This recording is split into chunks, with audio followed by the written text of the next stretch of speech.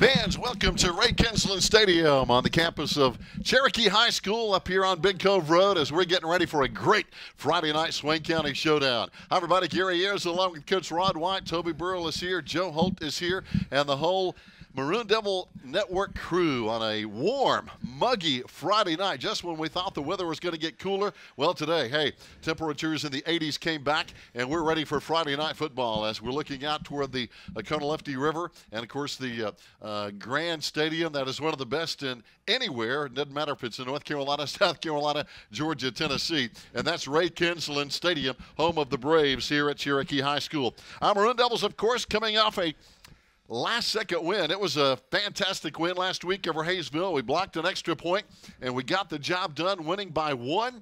Meanwhile, the Cherokee Braves had a blowout game last week as they took care of the Carolina Sports Academy 57-0. So they had a cruising win last week, while our Maroon Devils really had a tough contest with the Yellow Jackets of Hayesville. But, Coach, coming in tonight, hey, you can't go by what happened last week. As you know, we've had a week to hopefully get better, correct some things, but so have the Cherokee Braves as they're coming in with a couple of losses this year. They lost their season opener to North Buckham 24-21, and they also lost to Smoky Mountain earlier in the season as well. But they're the defending state 1A champs, and until somebody knocks them off, they're still the defending 1A state champs, and we've got to recognize that, don't we? Yeah, until they get beat in the playoffs, if it goes that far for them, or until there's if they make it all the way into the championship game again, yeah, they're the state champions until a new one is crowned. But like you were saying earlier, this is a Smoky Mountain Conference, and yes, so all bets are off. Anything can happen, as we know. Anytime you suit up, as we saw just a couple of weeks ago, of course, a big showdown between Robbinsville and Murphy that had a lot of implications in conference play. Besides our game tonight, coming up another conference play, it's going to be Andrews at Murphy, and that's, of course, a big showdown as last week a 19-point loss to Rosman. Didn't do a whole lot for Andrews with Murphy, but the Andrews Wildcats trying to keep their feet on the ground and get things done. Also another conference game tonight, Rosman playing at Robbinsville, and mistakes really cost Robbinsville in their conference opener against Murphy, giving up 4 turnovers in the 13-point loss. And, Coach, we've talked about turnovers so many times that every time you have one turnover, your chances of winning go down. You start having 2, 3, and 4, your chances of winning go really down. So you got to hang on to the football, and that's going to be a big key, I think, here tonight. You know, it is for any time you're in a ball game of this magnitude. You can get away with it when you're playing against lesser opponents, but right, but when if everything else is even out there on that field, you start turning the ball over, mishandling the ball, and sometimes you don't even have to turn it over. Just mishandling it at the line of scrimmage, you lose downs, and it puts you in very poor field position.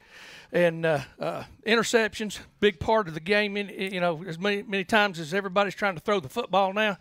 So hanging on to the football, securing it, sustaining drives, even if you score or not, but changing field position, it's huge. It really is. And talking about another key coming into this ball game here tonight, we're looking, of course, if we look back to last year, we don't like to because Cherokee came to town and kind of manhandled us at Swain County Memorial Stadium. But this is a different year. We're playing here at Cherokee.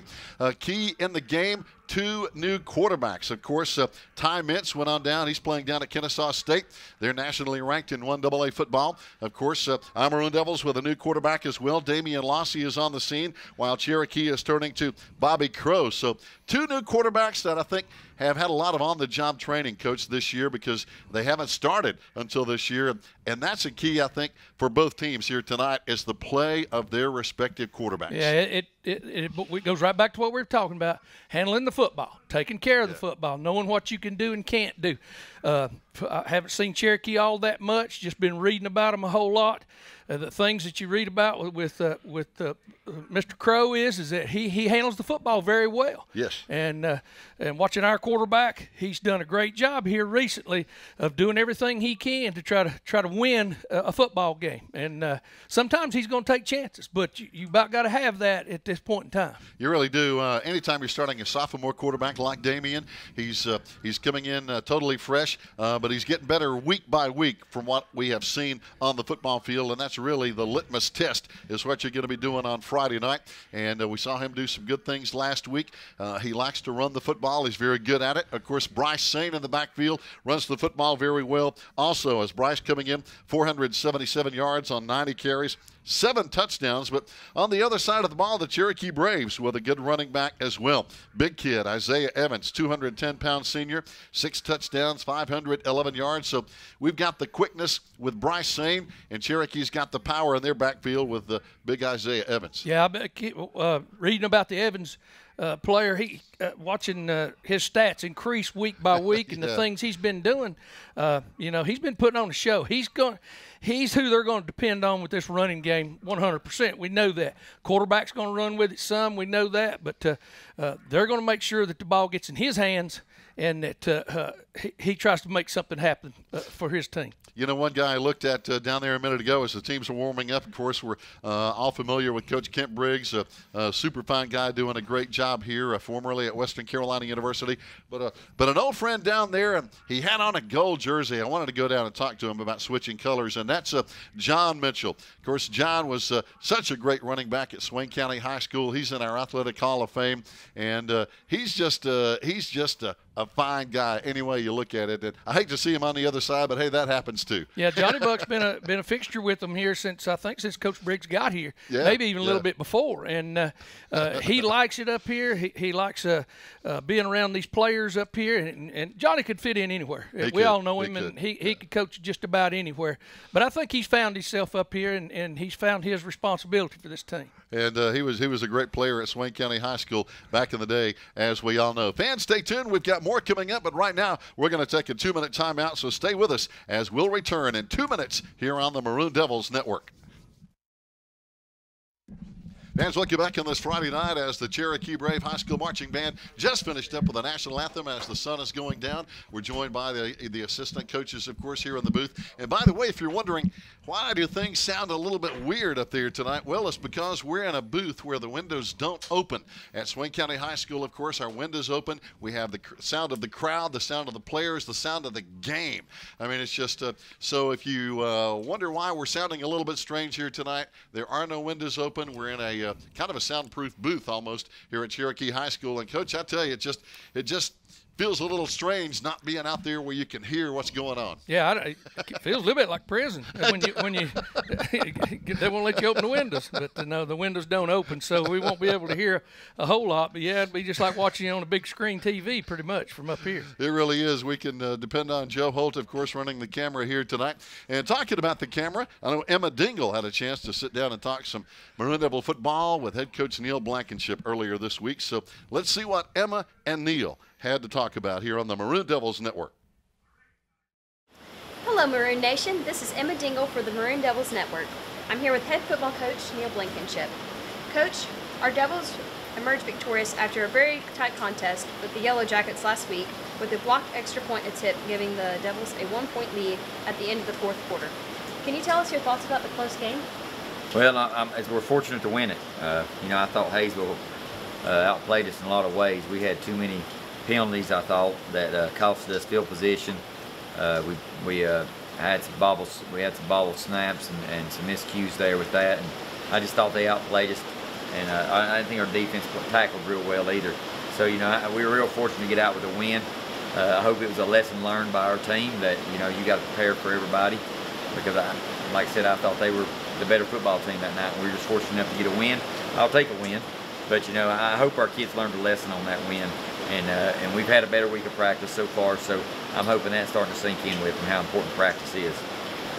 This week we will travel to Cherokee to face the state champions, the Cherokee Braves. What can we expect from the Braves on Friday? Well, the Braves are extremely athletic. Their quarterback is a good quarterback, throws the ball well. They have an outstanding running back, and he runs the ball extremely hard. He's hard to tackle. He's being recruited, by colleges and stuff, so he's a good running back. They've got great receivers. They have two of the best receivers in the conference that they're going to get the ball to, and they can go the distance at any time. Up front, they're good up front. So it's going to be a tough test up there, and it's always tough to play up there. It's a rival game, so those games are always fun. So I'm excited about it. We've had a great week of practice, and looking forward to the game. Thank you, Coach, and good luck. This is Emma Dingle reporting for the Maroon Devils Network. And now, back to the pregame show.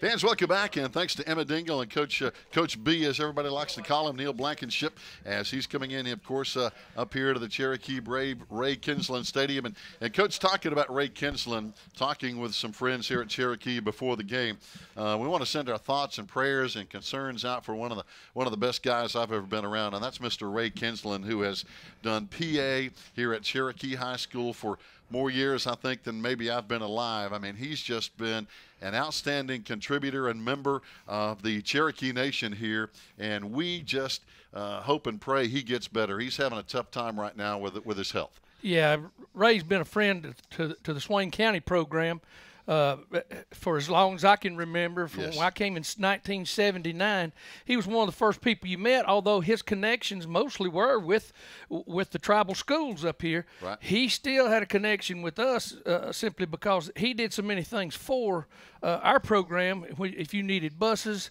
and things of that nature, and he was always looking out for our program as well as this one. And you couldn't find a better fellow who enjoyed and appreciated high school athletics. Absolutely, and I know he had relatives that also attended Swain County schools, as he did here in Cherokee. And you're right, of course, he kind of ran the Cherokee Boys Club for so many years and has just been such a figure for the entire Swain County area, both on and off the reservation. And anybody who has known him, I think, thinks the world of him. I know back in the old days at the old stadium, he was there every Friday night at home games doing PA, and you just miss that presence. Yeah, that voice of his, yeah. You can't replace that. You really can't. You're right. You can try, but you just can't replace it because he had that steady voice coming over that public address system, and everybody knew who it was. There was no doubt. And but I always enjoyed sitting down and talking with him when you got an opportunity. Anytime you came to do any type of business with him, he wanted to take you to lunch or something of that nature.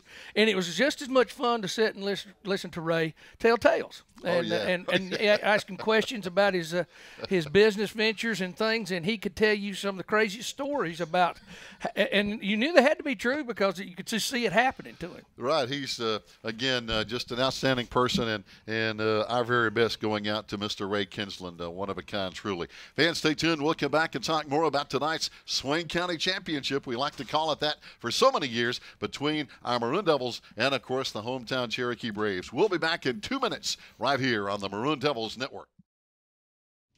Fans, welcome back here on this Friday night. One thing we want to pass along to our fans that came down from the North Carolina High School Athletic Association this week, coaches, you probably saw this as well due to the Hurricane Florence that caused damage down in the eastern part of the state.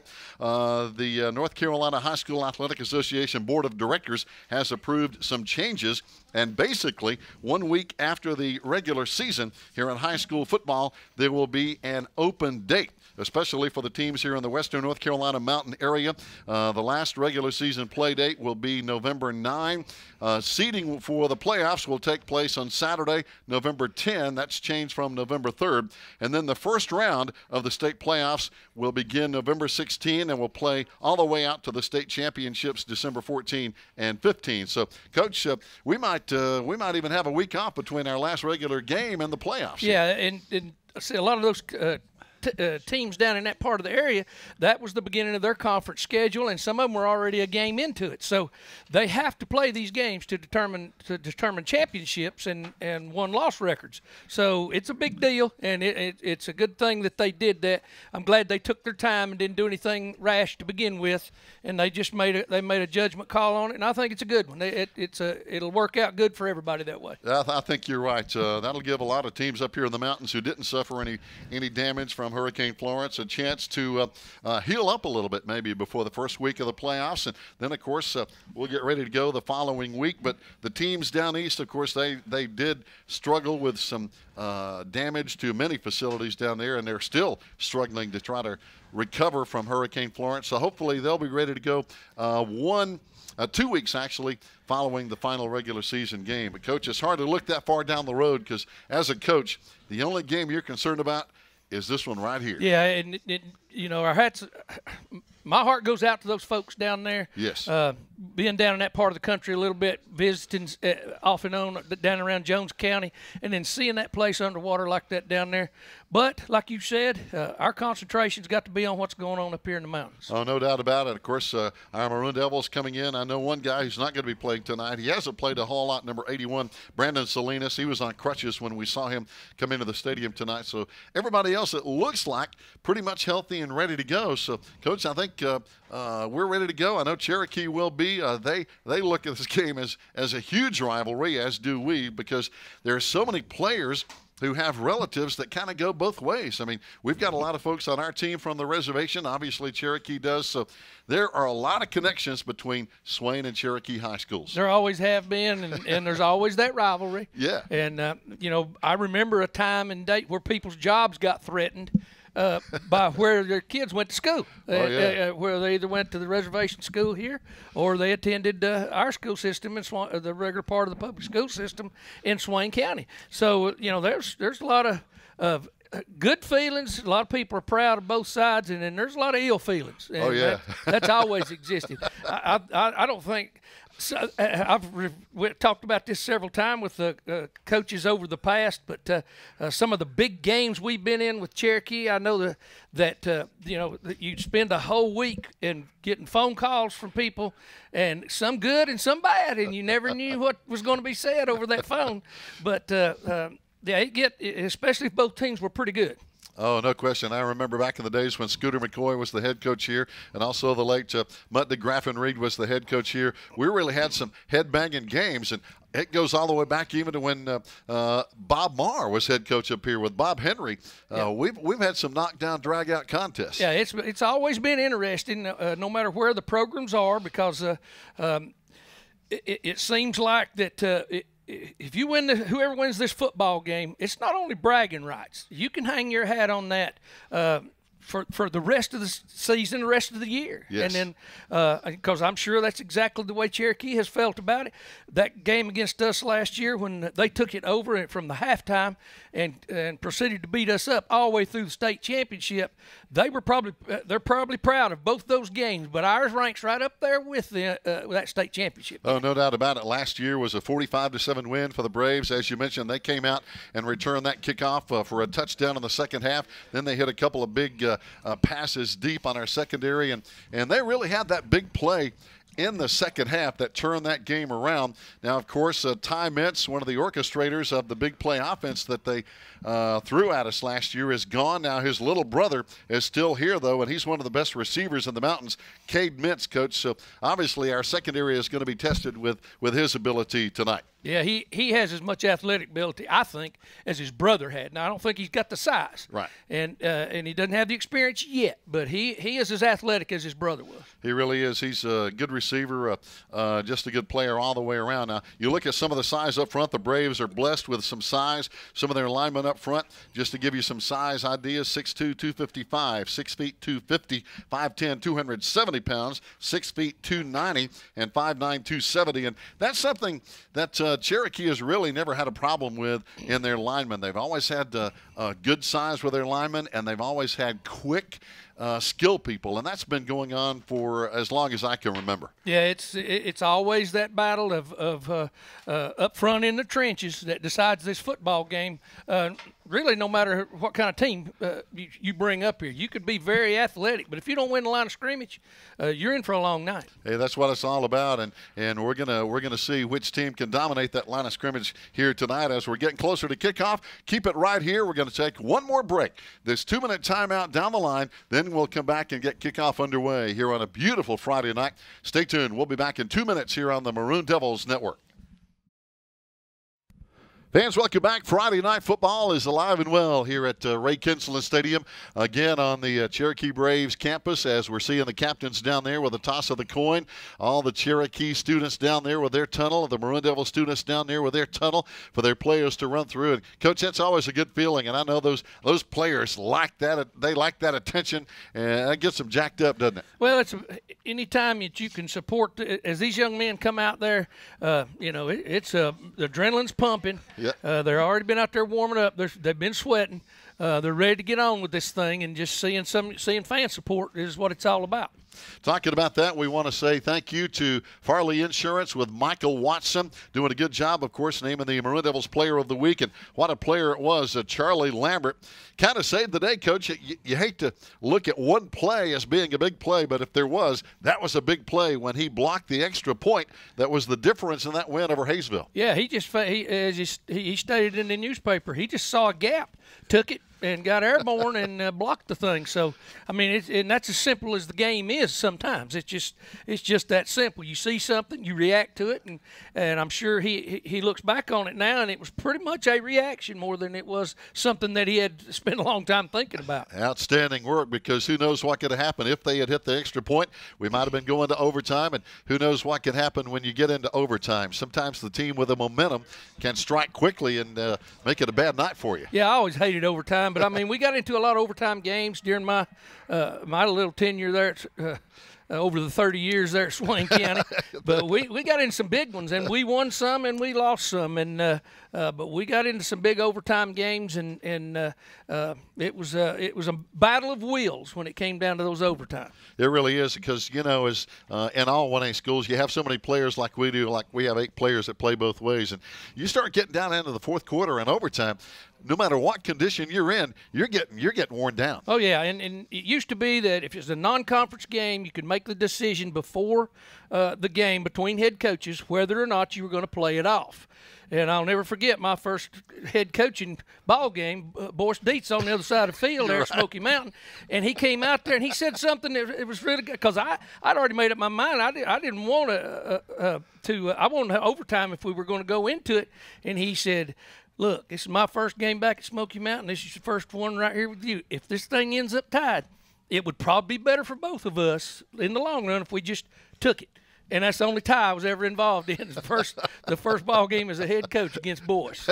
I remember that well, and yeah, that was probably the way to go, Coach. Yeah, it was. He when we started talking about it, he made a lot of sense. Here we go. We're kicking it off as Cade Mintz is back deep, and he's going to be picking it up at the 13-yard line, out to the 15, 20, 25, out across the 30, breaking a tackle, cutting it outside. He has some speed. He cuts inside at the 40, all the way to the 42-yard line, and there is the athleticism we were talking about of Cade Mintz of Cherokee High School, Coach, and he has already turned the opening kickoff into a big play. Yeah, he picked up 20 yards there pretty much on his own, and we didn't do a good job at the point of attack of tackling him there. We've got to do a better job tonight of tackling. If we don't, yes. Players like Mintz and the running back and the quarterback back there, they're going to give us fits. Oh, no question. Cherokee coming out first down and 10 now. Great field position at the 43-yard line. More about that tackling in a minute. I've got some other ideas to share with you. Maroon Devils 4-man front right now.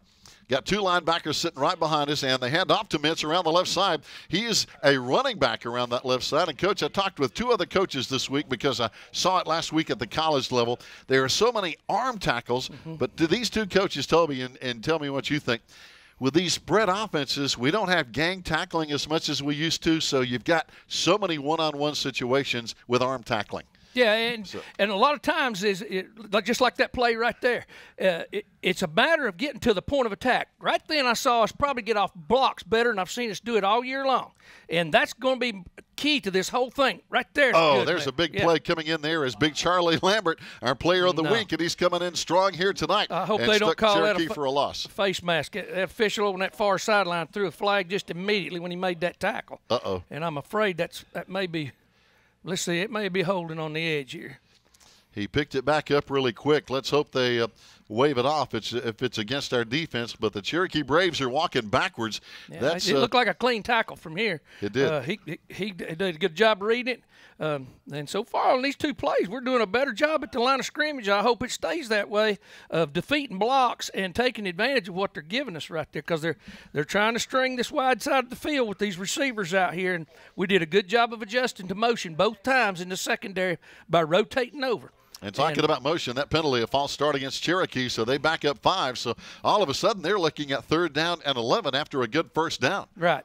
So now we'll see. Here again, they put their 2 wide receivers out here. Nobody's probably going to motion this time. And this time the quarterback, Crow, is looking to the right side, rolling, and he's going to be sacked in the backfield. Outstanding play again, coming in there with a huge tackle. That looked like big Jacob Langston. It sure did, and Jacob did something at the line of scrimmage right then that if he'll continue to do all night long is before he took off, he made sure of what he was seeing, and that was good contained because last week he had a hard time with that against Hayesville. They kept getting to the edge on him, and I think he did a much better job then of picking his point of attack. Now Cherokee is going to have to punt on 4th down and about 25 yards. Dropping back is going to be our Bryce Sain. Mintz is going to be back to punt, and we've got a whistle, and we're going to have a timeout called by the Cherokee Braves here. They're not sure about what they're going to be doing here on 4th down, but you've got to think they're going to punt it away, but apparently they did not have the right folks on the field. Now, they only had 10 players on the field. They were having a little bit of personnel problems right there, and so I'm sure that they'll take – you got about to take a timeout right there because you don't want to put yourself in any more of a deficit. And I know Coach Briggs didn't really want to take that timeout, but you don't want 10 out there playing against 11 if you can help it. That's exactly right. This early in the game, when that momentum can just turn on a dime sometimes, as Mintz will drop back into punt formation now with 10:32 to play. We're in the first quarter, just underway as it's starting to get just a little dark here. We're up on Big Cove Road, as you know, where Cherokee High School is located, a beautiful campus here. Bryce Sain will sit back just inside Maroon Devil territory. Mintz getting the snap, kicks it high, big, deep punt. This one's going to go over the head of Mintz, and we'll take a small Cherokee roll, and we'll be blown dead at the 23-yard line where we'll have it 1st down and 10. So pretty good punt there by Ty Mintz. Yeah, Bryce needed to be a little bit deeper, and he realized it after the ball was hit, but he did a pretty smart thing. You never want to see the ball hit the ground and roll that much on a good deep punt like that. You want a chance to return it, but you don't want to be running backwards trying to catch that thing either. And if you can come up on it and settle, then that's one thing. But he booted it over his head, so he'll back up the next time. He'll try to keep it in front of him. Here we go, 1st down and 10. Maroon Devils first time with the football, this time wide to the right side. It's going to be Jacob Langston. Got twins over here on the left side. And this time in the shotgun, it's going to be our quarterback, of course, Damian Lossy. And it's going to be Bryce right beside him. Damian's going to run to the left side. Good seam over here at the 27-yard line, a pickup of almost 5 yards. I like it. I like what we're doing with him. This is his kind of game. Now, I don't know how this thing's going to turn out tonight, but I'm telling you, he's good up under. He is good up under. Don't get me wrong. But he's more of a threat when he's got a chance to see that, and you can pull a lineman and put him out in front of him and let him make 1 or 2 cuts at the first level and at the second level, and he's going to make things happen. That's what we saw on that play. This time we run the twins over to the wide side of the field. We're lined up at the 28-yard line. Same set. This time he's going to fake the handoff and run it again. Yep, that's Damian Lossy again. Very close to a 1st down at the 31-yard line. We need 2 more, a 3rd down and 2 coming up. Now, this is an option play, and a lot of people need to know this out there because we talked about this last week. He is actually reading defensive linemen when he ties up with the running back, when he ties up with Bryce. He's watching and he's waiting to see what those defensive linemen and linebackers are going to be doing in the process. And we got an injured player, Connor McCoy, has helped off the field. He's not even putting hardly any weight on his leg there. Our certified athletic trainer, Kerry Powell, over there to work on him. But, boy, Connor didn't look good at all. We hope he's okay, but he's in some pain over there on the sideline right now. Yeah, it looks like it may be an ankle, and 2 of our players just carried him completely off the field. So it looks like our Maroon Devils going to line up now without him, 3rd down and 2. And now we're getting everybody set. Got a man in motion. That's going to be Ian Brooks. He lines up. And we've got some people moving around, Coach. They were not quite on the same page on that play. No, Ian took a little bit of an early jump up into the line of scrimmage right there. So, and that was great. It was good right there to get up underneath the center in short yardage situations like that. You don't want to be back there in that gun and something happened with the snap or whatever. Just get him on up underneath there. Coach Moore figuring it out right here. They put him up under, and they were going to run some kind of lead play there like we saw on the goal line last week. By the way, our new lineman coming in the place of Connor McCoy is going to be Charlie Lambert. Again, our player of the week this week, named by Michael Watson at Farley Insurance. Here we go. Now we got 3rd down and almost 8. Got a man in motion. Bryce Sain's going to get it on the jet sweep. Tries to turn the corner and does. Out across the 30. There's a penalty flag down. Maybe a holding call. He's just shy, Coach, I believe, of the 1st down. But, wow, it turned out to be a pretty good play. Yeah, and nobody has the mark of where it ball ended up but it's going to call holding, so. Yeah, it's going to back us up, so we're going to have to run third down again. We were just a yard short. They spotted it about the 32. We only needed one more yard, but now we're going to back up near the, back inside the 20-yard line. All the way back at this, well, they're finally going to spot it at the 18. Third down and about 15 coming up. So, again, but a good jet sweep and had it going over here to the left side. Mixing it up pretty good right now. Yeah. There's nothing wrong with what we're doing. We just we're not the kind of offense that can overcome a whole heck of a lot of penalties. So we may see a severe game right here and then punt the football. That's what we did, Coach. Tried to run it to that right side over there with Ian for a couple of yards, and we're going to punt it now on fourth down and about 13. But you're right. 2 big penalties on that drive really hurt us. Yeah, and, you hate to see that wagon wheel start turning because sometimes that can be epidemic, just like turnovers. But maybe it won't. Maybe that was just the first series jitters. So we'll see. Both teams had some penalties on their first series. This punt is going to be going out of bounds right over the head of head coach Briggs down there. That's Thomas Allen punting it away. And now Cherokee's going to have it, though, in very good field position at the 45-yard line of Maroon Devil territory. Yeah, and you notice the field position just moved right on down across the 50 in these 2 exchanges of offensive series here. So hopefully we can make some big defensive stands right here and either force them to punt the football or turn it over on downs now. So now Cherokee with their second offensive series, 8:12 to play in the first quarter here on a partly cloudy Friday night. We're going to be on the road again next week. No, check that. Yeah, we're going to be on the road next week at Andrews if you're looking ahead. On the road over there. And we got the tight end moving on this side. Moving a little bit early over there for the Braves is going to be 32. Sterling Santa Maria jumping a little bit. Yeah, he got a little early jump just like Ian did on our first possession. So we'll back them up and get it more out to midfield right here and see if we can't keep them down here. Coach, these players are jacked up, ready to go in this game just because it's Swain and Cherokee. Oh, yeah, and they're not listening to a snap count very well, and they're struggling a little bit with that in their head. So. Yep, got a lot of adrenaline pumping. This time it's going to be Mintz in motion. He blocks. They run to the right side, and running hard out of the backfield, out of the 44-yard line, is the big guy we were talking about, Isaiah Evans, their 210-pound senior. And just the way he runs, Coach, he runs with a lot of arms and legs and runs hard. Yeah, they ran a wing T play out of that, pulling both guards, one to kick out and one to lead up in, good. They ran that play a lot last year. That was their favorite offensive running play out in the middle of the field during the course of the game last year. This time they're going to have 3 wide, 2 on the wide side of the field, 1 down here on the short side. As Crow is going to be in the shotgun again. Turns and hands off. Evans left side. Got those guards out in front of him again. And he rumbles down to the 40-yard line, which is going to bring up a 3rd down and 5. So, again, they like to pull those guards and lead Evans around, don't they? Yeah, and this time they pulled the tackle from the backside. And I think it has to do with what gap has to be protected. They don't want to pull him if somebody is head up him because he can then give chase behind the blocker. So the tackle actually lined up a little deeper so he could get out on that particular play. You're right. That was big 72 Isaiah Armorchain, 5'10", 270 pounds, leading the way. This time they fake the jet sweep. Crow back to throw, sets it up. Time-Ins in the middle, and he's got all kinds of room down to the 20, down to the 15, down to the 10. And unless he stepped out of bounds, he did step out of bounds at the 2-yard line.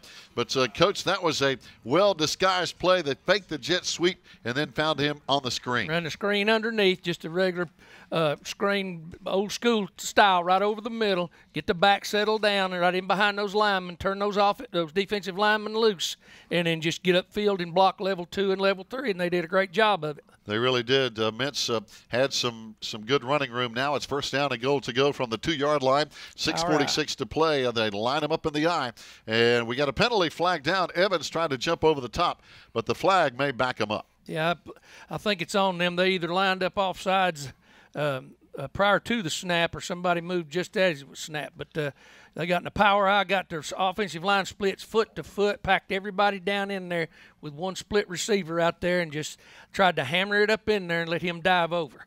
Now they're going to bring 2 wide receivers in and probably spread it out a little more. Let's see what they do now. On 2nd down, they're going to spot it at the 6-yard line. And so it's going to bring up a 2nd down and goal from the from the 6-yard line. And, Coach, that's something you don't see as much anymore is the power I formation. Yeah, you don't see it a whole lot, but these spread offenses, they have to have something that when they get it down there close and it's going to be tough yards and they know it is, that they can pack people in there and get some power up in the middle. Boy, this time they spread him out, 4 wide receivers. Crow is going to – no, he hands it off to Mintz, and Mintz tries to run the right side, kind of a wildcat formation, and he breaks enough tackles, Coach, and he finally makes it in the end zone. We stacked him up, but we didn't wrap him up. No, we hit him at the 5-yard line. Yeah. And he literally carried us into the end zone. It was a wildcat set. They snapped it directly to him so that the ball wouldn't have to be handed off, and he just took it and cut it straight up in there and drove right through us. Well, they got some fireworks going on literally as they shoot some fireworks up before the extra point. And now coming on to kick is going to be Rocky Peoples. And see if he can make it a 7-0 lead with 6:34 to play here in this first quarter. Crow, the holder. And the kick is up, and it's going to be good. So the Braves lead 7-0, 6:34 to go. Fans, will be back after this 30-second timeout. Stay with us here on the Maroon Devils Network. Fans, welcome back live on a Friday night. Glad to have you listening in here on 94.1 FM and also 1590 AM, WBHN in Bryson City, as well, of course, as we're on the internet on the Maroon Devils Network, showing you the video along with the audio. And, Coach, I guess if we're definite, sometimes the video is better than the audio, isn't it? So anyway. Yeah, I know people get tired of listening to us, Gary. Not you though, man. You've been around since the flood, the big flood, not the one. Flood. Yeah, and you've been doing this since I can remember, and it's one of those things that people gotten so accustomed to your voice over the radio. I enjoy listening to you do the Saturday games at Western wherever I can. I try to get find it and listen to it because I enjoy hearing you do it. I think you got two different voices though. You got one that's a Swain County voice, but then you got your Catamount voice. And you do. I swear. I believe you do. I believe you change accents once you get to Jackson County. Something happens to you. I appreciate that, Coach. Here we go. This time our tight end lines up on the right side over there. Jacob Langston switches right, and we try to run it right. Oh, Damian runs into a lot of trouble. Leading the way up there up front is going to be 32 for the Braves, Sterling Santa Maria. And Coach, we just couldn't get them blocked off the line of scrimmage. No, right then they literally had 9 people within 3 yards of the line of scrimmage right then, and we traded the tight end, and they're going to load that the defensive line of scrimmage up as long as we get the quarterback underneath and we come out there with 2 tight ends and all that. They're going to pack them down in there just like we saw Hayesville do last week. Oh, Here they are again, another 5-man front. They're going to stay in that. As long as we got 2 backs back there and a tight end. Oh, we dropped the football, and this time Damian hangs off, but he's going to be knocked backwards for a 5-yard loss back to the 30. Coming in there on the tackle for the Cherokee Braves is 55. That's Jack Lano. But again, Coach just couldn't get the snap together. Yeah, he's trying. I think right now it's a little bit about timing, and we've seen that happen several times this year, this season, about the timing between the center and the quarterback. Either he's pulling his hands out too quick, or the center's hesitating with the ball split second. You got to remember that center stepping as he's snapping the ball. You're right. He is on the move. This time Damian rolls to the right side. Got a man open down the sideline, and he's got it. Down to the 30, 25-20, and he's going to take it all the way to the house. There and the Maroon Devils are on the scoreboard. There what a shot down the sideline. Play action pass. Got them all up on the line of scrimmage like that. The receiver made one cut and blew by the corner, and the corner knew he was hung out the moment it happened, because when Damian appeared with that football, you could almost see the desperation in that corner over there, because he was trying every way in the world to get back there, and Damian threw that ball right on the money. If he had thrown it anywhere else, it'd probably been incomplete or intercepted. Perfect pass, and the guy who caught the touchdown, Hunter Call, is now going to come on and try to add the extra point. And what a great play, and what a great run after the catch by, again, number 8, Hunter Call, as he tries to boot up the extra point. And this one is going to be good. And, wow, just like that, Coach, we got a tie ball game, 7-7 with 5:08 to play in the first quarter. But that might be one of the best passes Damian's had all year. Yeah, and you don't have to drive the football. If it takes big plays to beat them, then you're going to have to depend on big plays. You'd like to drive the football down through there and be able to dictate some things, But you got to be able to pull that rabbit out every now and then and hang it up like that, or they don't respect it. That's and it. When they start getting in 5 and 6 and 7 man fronts up there and committing that many people to the line of scrimmage, play action passes, always catch their eyes are looking somewhere else, just like that corners was. And he had no idea that receiver had blown by him until he saw Damien up here with that ball, and it was too late. Good call by offensive coordinator Jeff Marr over there. And again, that loosens up your defense when you throw it deep and burn your secondary. Then you got to respect that pass a little more as we get ready to kick it back to the Braves. So already a wide open 7-7 game and still 5 minutes to play here in the first quarter. Yeah, and Damon cut loose with that one. I'm real proud of seeing him throw a ball deep like that and hit somebody on stride and it be caught and collected and for a touchdown. We've been missing that all season. Outstanding. Now Hunter Call, he's been a busy guy. Caught that touchdown pass, kicked the extra point. Now he kicks it deep, and this one is going to go all the way back to the 3 where Mintz picks it up, back out to the 15. He runs into traffic, and that's where he's dropped this time. He doesn't get anything extra. Yeah, did a much better job this time when we got to him getting our bodies under control. You ain't got to just go down there and knock him out of his shoes, but you just got to get him down there and put your body on his body, and he can't go any further. But we've got to continue to do that, or he'll do what he did down here on the goal line and on the opening kickoff. He is very capable, as now the Maroon Devils will have Cherokee pinned back inside. They're going to spot it at the 16-yard line. A much better situation for our defense than what we saw the first time when they had it up here near midfield after that first return by Mintz. So now Crow lines him up. He's in the shotgun. Turns, has off to Evans, but there's in the backfield Jacob Langston. He's already been a busy man tonight. Yeah, they left Jacob unblocked, and he settled his feet at the line of scrimmage, waited to see the handoff, didn't take off because the back went across the quarterback's face. He waited, and then when he cut back, he was there and made the play. I'll tell you, Coach, you're kind of out of your element here tonight. We don't have as much of the instant replay here tonight, so hey, it's one and done, right? One and done, and that's all right. When we're on the road, we got to sacrifice some things. Hey, that's right.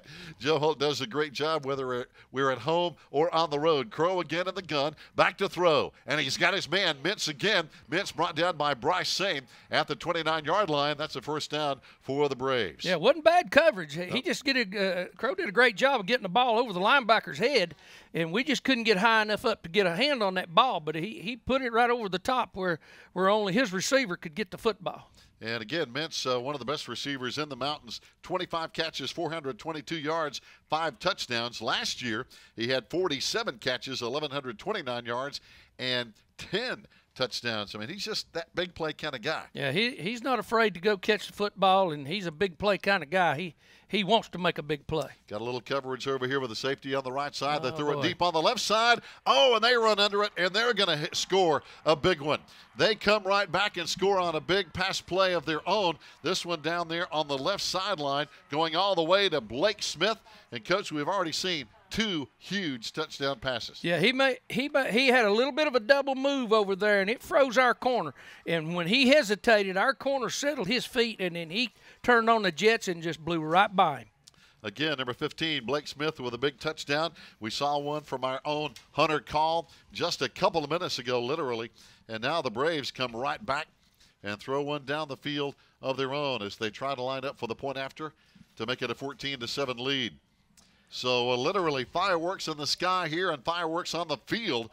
We're still in the first quarter, and right now we already have 21 points on the board with the Braves up 14-7. We'll take a 30-second timeout, and we'll be right back here on the Maroon Devils Network. Fans, welcome back. Glad to have you listening in here and watching on this Friday night on the Maroon Devils Network and on WBHN. But wow, I didn't expect this, Coach. 14-7. We still have 3:50 to play in the first quarter, and already 2 huge plays tonight, one for each team. But it's wide open. Yeah, when you're airing it out like these last 2 series have been, it don't take long to put points on the board. And both throws were on the money. Yes. The receivers did great jobs of running routes and getting themselves open and catching the football and scoring with it. Outstanding job, Hunter Call again for our Maroon Devils. And on the other side, Blake Smith, the senior wide receiver for the Cherokee Braves, who has 14 catches, and that's his 3rd touchdown on the season as well. But got to give some credit to the quarterbacks, as we've seen Damian Lossy, and, of course, for the Braves, Bobby Crow, put the football in the receiver's hands when they were in full stride. Now as we're getting ready for Bryce Sane to bring it back on the return. Yeah, we'll see if it kicked the last one out of bounds over there on the far side, and see what their approach to this thing is. I don't know whether or not they want him. They're wanting him to kick it over there, or it's coming off his foot wrong, but he's lined up to kindly kick it into that corner over there. We saw Hayesville keep it away from Bryce most of the night last week, and it seems like that's what teams are doing. And that's, he's aiming that one on the sideline. Goes out of bounds. That's good field position for us. But we like it when Bryce Sane has a chance to run it back because he is very capable. Well, a lot of times you have to take what your kicker can do Yeah. and use it as a strength for you. And if they feel like that they can't get the ball back, he can't get the ball far enough upfield to make it a real danger, then kick it in places where strange things can happen, and maybe you get a chance to get the football. It's not a bad strategy. Yeah, sometimes those up men are not used to handling the football, are they, Coach, on those returns? No, and a lot of times it'll die. It'll hit the ground and die, and it's a live football. And if your people are getting down the field and the return team doesn't pick it up and it doesn't go out of bounds, it's a live ball, and you can recover them. Here we go. Got a different set this time. 4 wides, 1 back right behind Damian. This time he's under center, and the Braves have a bunch of guys up in the box here. And we've got a little, looks like some timing all wrong on that play. The ball is loose. Cherokee picks it up. They run it back to the 21-yard line. And, Coach, that play again, it was just off timing from the get-go. I'm not sure what happened. I don't know whether the center, Brown, didn't snap it on time, or whether I couldn't tell whether Damian pulled his hands out. But it seemed like they sat there for a split second, and then the ball ends up fumbled around, and one of Cherokee's defensive linemen ends up with the football. So a big tough play for our Maroon Devils here. Again, just some bad timing on that particular play as the backs, the quarterback, and the center seem like we're not all on the same page. See, I think it should be a penalty. I think that may be what the officials are discussing. If the ball was never snapped and we moved, I don't know why that if it was never snapped and we moved, it's a 5-yard penalty on us. But it's and still our ball. Yeah, and it's still our ball. And Coach Blankenship is arguing the point that, look, it should have been a penalty but not a turnover. I'm afraid he's not going to win the argument as the referee just turned his back and walked away, but now he's still talking it over. I'm not sure they have come up with a final decision here, Coach. Yeah, they have. You can't. Sometimes you done. can't. Once they've made that, they don't even know where the ball was originally. Nobody even spotted it. So here we go. Crow handing off straight at the middle. It's Big Evans, and he's rumbling down to the 13-yard line. It's going to be a first down, Braves, as they are just coming right up the gut with that big run. Nothing fancy there. Yeah, it goes back to what we talked about earlier. Although I don't believe that was a turnover, it comes back to the turnovers, and right now it's been turnovers, big plays. Big play indeed. First down now for the Braves again. They spotted at the 13. 3:28 to play first quarter. They lead 14-7 with 3 wide. Maroon Devils with a 4-man front. Going to be Evans again. This time we hit him in the backfield, and he gets back to the line of scrimmage. Might have gained half a yard, but some good combination people with Thomas Allen, among others, on the tackle. Yeah, they basically ran the same play twice right there, thinking that hopefully they could pick up the same thing, and it didn't happen for them then. So they'll change it up a little bit this play. Good penetration by our defensive front. Second down and still almost 10 for the Braves. Just under 3 minutes to play. They lead 14-7, knocking on the door again in the red zone here. And let's see what they line up with. 3 wide, 1 back. It's going to be Evans beside Crow. He gets the call, and he's hit in the backfield and is knocked down. And a penalty flag comes in as he's hit at the 14-yard line. We got a bunch of guys, Ian Brooks in there, Hunter Burrell in there, among others, to slow down Isaiah Evans. But let's see what this flag is about. It was thrown at the spot there where he was tackled, so it's holding. So that's going to be a big penalty for the Braves here. We saw our own first series kind of messed up with a couple of penalties, and now the Braves with an outstanding opportunity here in the red zone, backing up to the 25. Yeah, anytime you're running a play that extends outside those tackles like that right there, those officials, they watch a lot on these edges and from the backside to see if somebody's being held, because if playing up and down the line of scrimmage, running east and west that way, a lot of times it's just more than a lot of players can deal with. They got to reach and grab somebody. Now 4 wide for the Braves. One man in the backfield. As this time it's going to be Mintz out of the Wildcat. He wants to throw, looking. Now he's going to run, and he's going to be hit and hanging on till help arrives over there again is Jacob Langston, and he got some help over there from Big Charlie Lambert and Ian Brooks. Yeah, I'm not real sure. I think he was going to just try to throw it up deep, but it was more of a run-pass option for him. I think it was just a matter of if he thought he could run it, take off with it.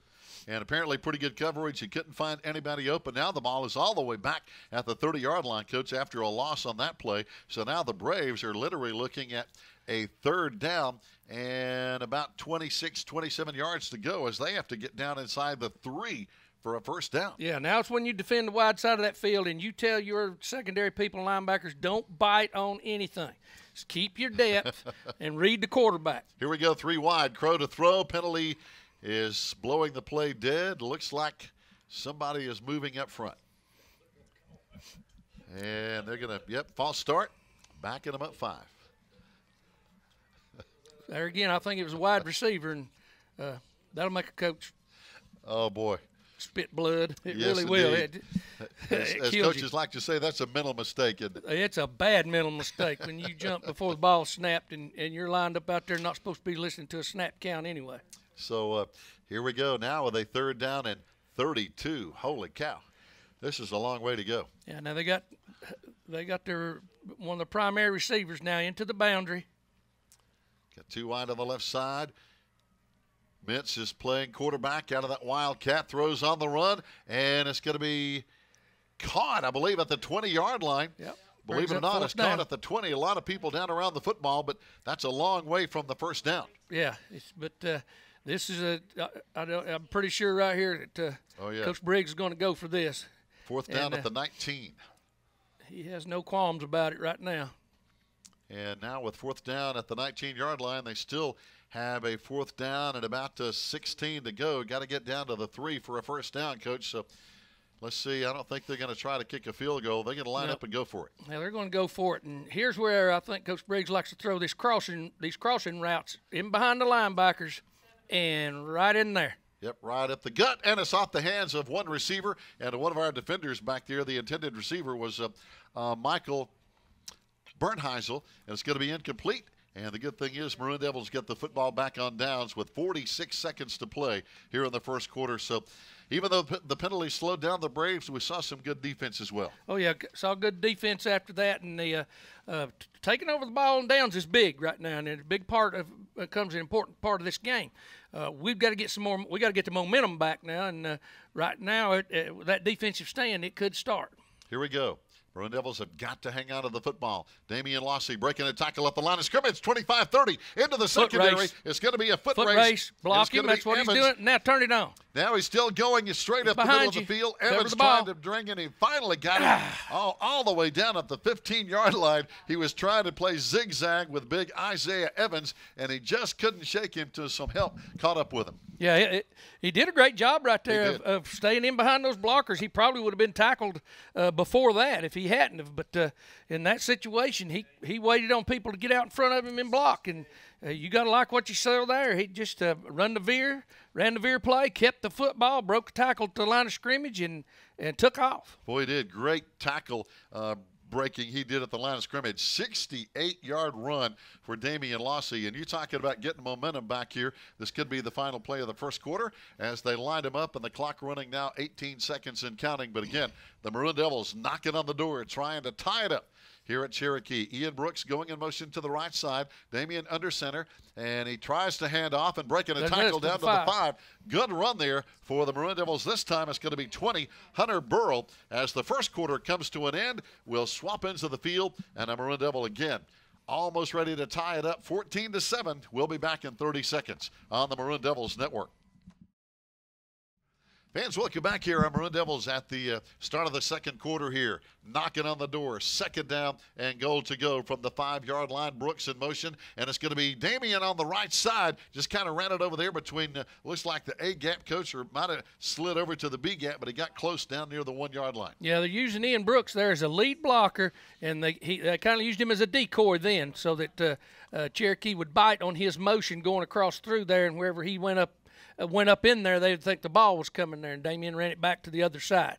So that's what they ran down here previously to pick up with Brooks being the lead blocker to shuffle across through there and make a block on the level 2 players. Now, Maroon Devils want a timeout to make sure we've got the right play of the ball game with 11:38 to play, 14-7 our score, and we'll keep it right here, Coach. But again, we're seeing some good play from both teams.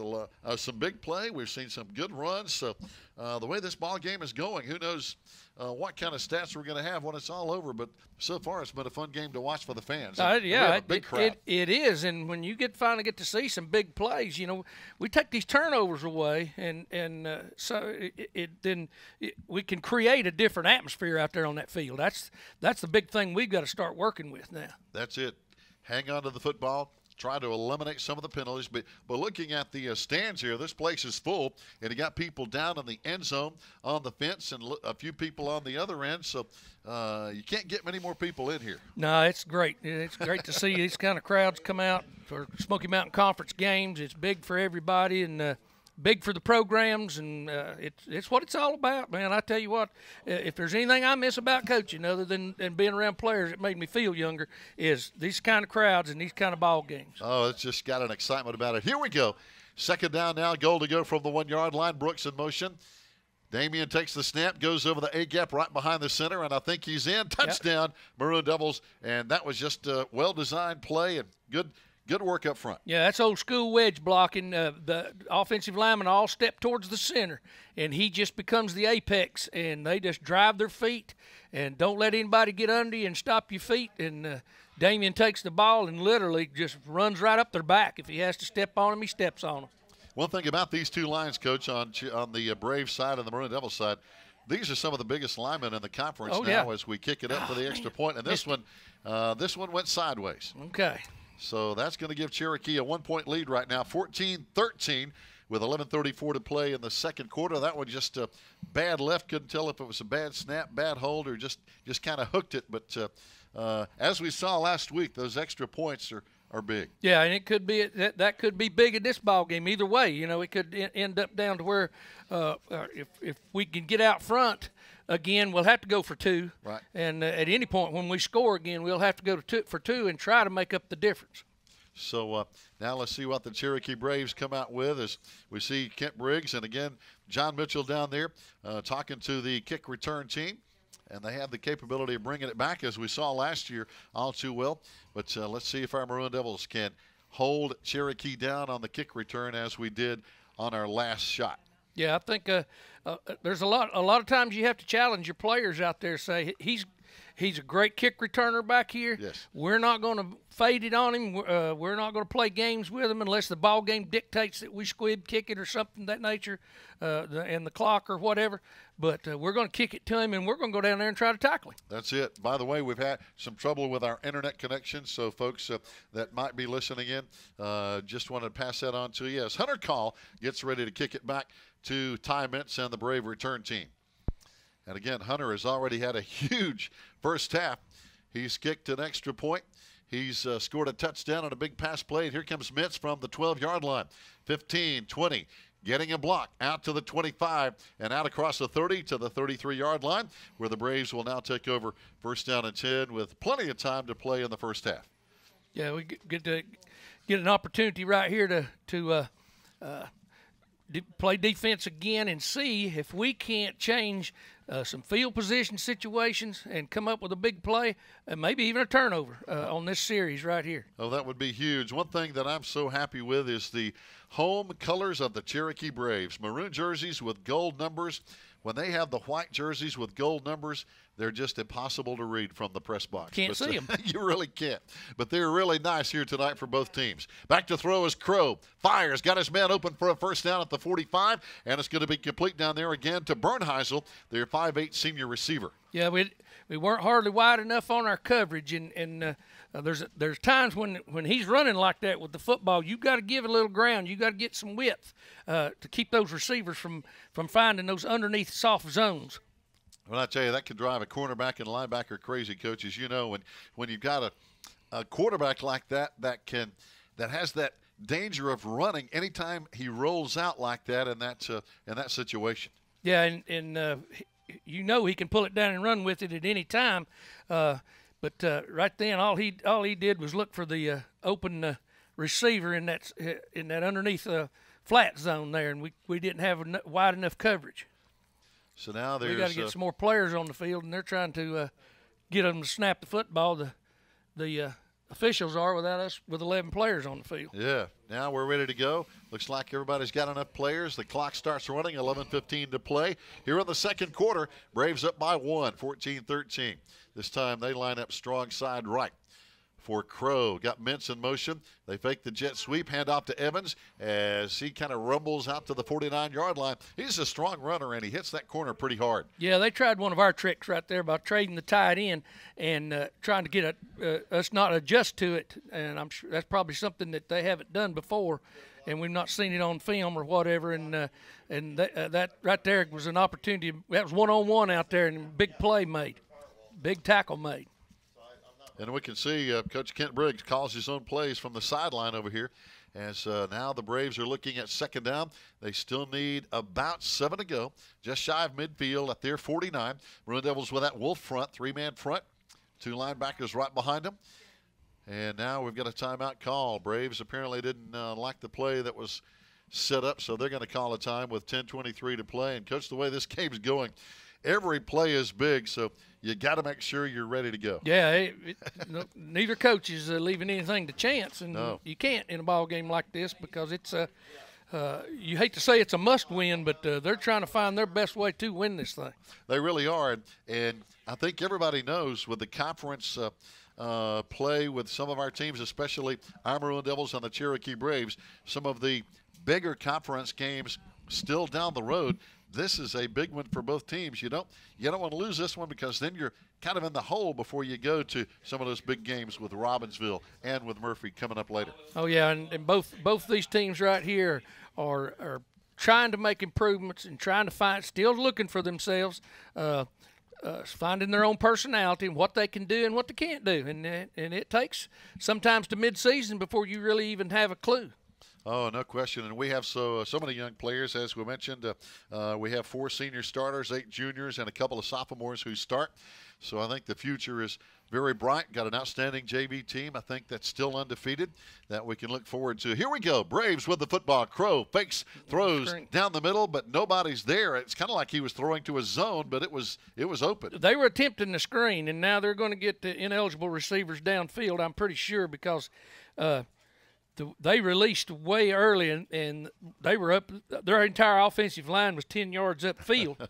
Now, I don't know whether or not if you throw the ball behind the line of scrimmage, then that's not a penalty. But we'll see right here if it is a penalty, if that's what they're going to call. Yeah, because they were trying to throw that screen that they threw earlier underneath, and I don't know whether he just couldn't find him or it come out of his hand wrong, but he missed him, and the ball took off on him, but he was running there. He was open underneath there for just a split second, but all their linemen were downfield. They really were. They were down there in the same general area. Second down or third down coming up now, and it is going to be that. No, it's going to be declined. Yep. So that'll bring up a third down. Yeah, it's third down, and it looks like about 7. So third down and 7, and Maroon Devils trying to hold Cherokee down and get the ball back. And they're going to line him up and split 2 receivers wide out to the left side.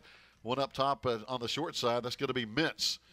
He's over there right in front of the Maroon Devil bench, and he's going to have some help over there again with Bernheisel. Good time to blitz right here. But Crow to throw, right side. There's Mintz in the gap, and he's got it for a first down at the 40-yard line. Down there on the tackle for the Maroon Devil secondary is Hunter Burrell. Yeah, you ran a curl route that time instead of running a takeoff route. Takeoff meaning just flying up the field and trying to pull the corner out. He drove the corner off. The inside receiver then ran an out route, and he curled in behind him.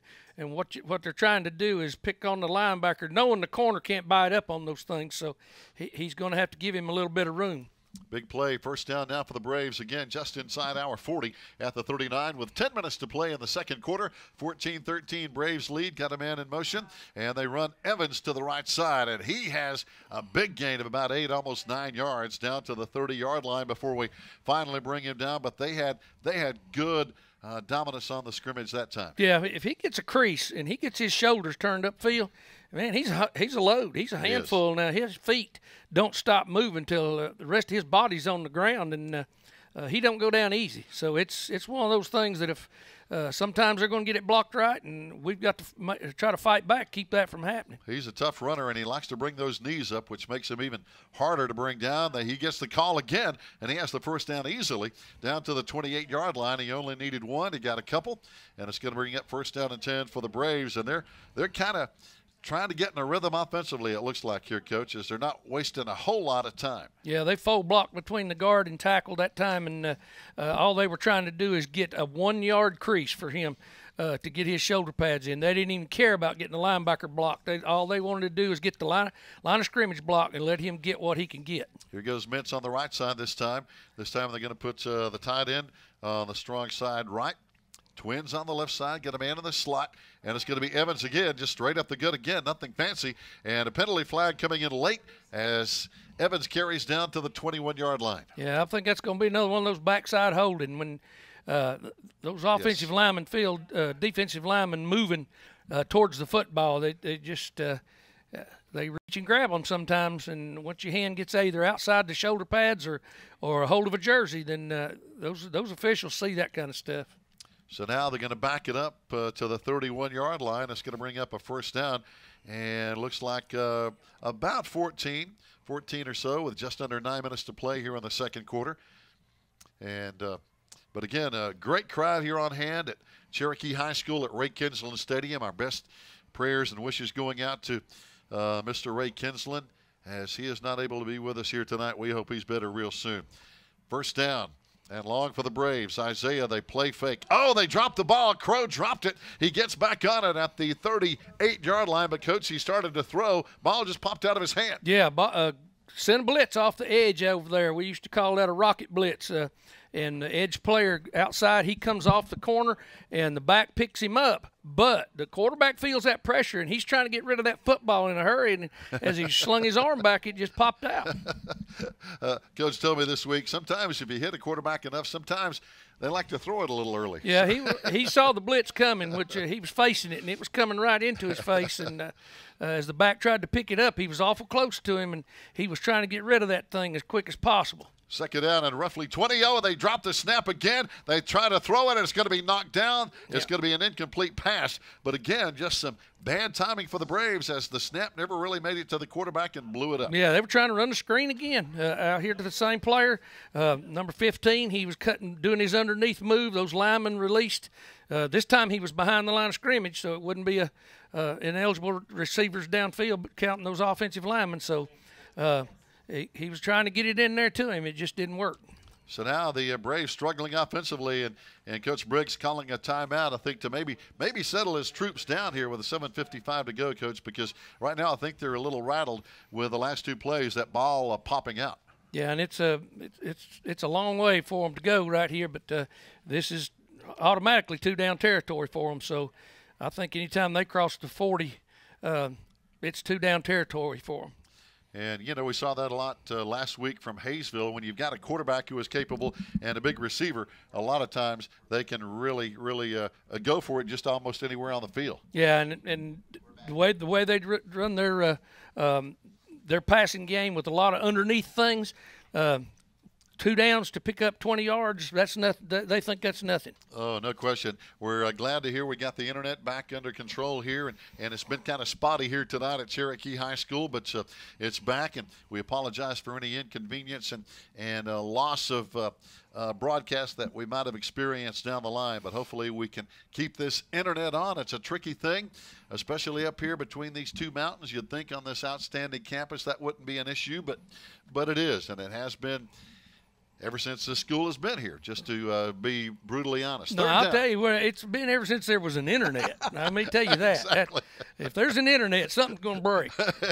It can, no doubt about it, Coach. 3rd down and long for the Braves. They line them up. 4 wide receivers. A lot of guys coming after Crows. Sets it up on the right side to Evans. Breaks a tackle. He's still running wild all the way down to the 20-yard line. He's still a couple of yards short of the first down, but a huge play. And, you know, they're going to go for it on 4th down and short. That's it. That's that underneath passing game. They're not going to try to air it out deep, but like they did with that big play earlier, they feel they have way more confidence in throwing that ball short like that and letting their athletes take over and run the football. And, Coach, that's exactly what happened. Evans was over there on the right, and he had a whole lot of room. And when you have a back like that, he can make people miss. Yeah, and he's hard to bring down in the open field anyway. 4th down and 2. They sling it out there on the right side. Ball is going to be knocked loose. It's picked up, and they're going to say it's incomplete. Even though our back took off with it, looks like the receiver, I'm not sure, really had control of that football. I would like to see the replay of that because it was bang bang, but it was. I would like to think that he hung on to it long enough for us to call it a fumble. But Bryce was heads up, scooping the ball up and taking off with it. Boy, there's a late flag. Somebody said something because the play's been dead now for several seconds. Somebody said something. A flag is down, so we're probably going to see an unsportsmanlike conduct on one of the teams down here inside the 20-yard line. And Coach Neil Blankenship not right happy right now. I think it's one of our players. Yes, it is. Because he's having a little come to Jesus meeting with him over there. He is. And so now, instead of the football up near the 20-yard line, Well, holy that hurts. moly, it comes all the way. Well, it's back to the 10, but still, that's a big difference. Yeah, you got to get and it's hard to do, man. These young men, they got to keep their temperament under control because you're doing nothing but hurting your football team in situations like this. And, yes. And it goes through from the colleges up through the pros. It's the same thing. You see it week in and week out, and yeah, that'll make you coach spit blood too. Oh, no question. This time Damian runs it to the right side, and that's such a fine line, Coach, as you know as well as anybody, is Damian running hard. Oh, there's a late flag. I think we may have a late hit. Personal foul on the Brave defense. But, you know, football is an intense, emotional game, and sometimes it is. It's hard to keep your emotions under control, but you got to. Yeah, and you don't know. You're not out there in the mix, and on the field you think it's as quiet as it is. They're not having the same conversations out there as you're having with your friends in the stands. Let me Right. put it to you that way. You're not talking about somebody's new child or your grandchildren. No, these young men have they're out there fighting and clawing with each other and sweating and bleeding, and things. They say things. They lose their composure. They lose their tempers, and it's hard to keep it under control. So right now, it is a personal foul against the Brave defense. They hit our running back late. Damian got hit late after the whistle had blown. It's an automatic first down. Now the line of scrimmage is at the 27-yard line. First down and 10, Maroon Devils. Got a wing on the right. Bryce Sane lines up on the left of Damian Lossy, back in the shotgun. Damian's going to run to the left side, finds a little gap, and he got a couple of yards, and it's going to be brought down at the 29-yard line. Yeah, he staying on his feet there trying to pick up all those yards. He hope he hangs on to that football now. We don't need a turnover at this point in stage of the game. Oh, no question. You were talking about babies and stuff. Want to say congratulations to Michael Watson. He's a proud papa of a brand new son named after Grandpa Nathaniel.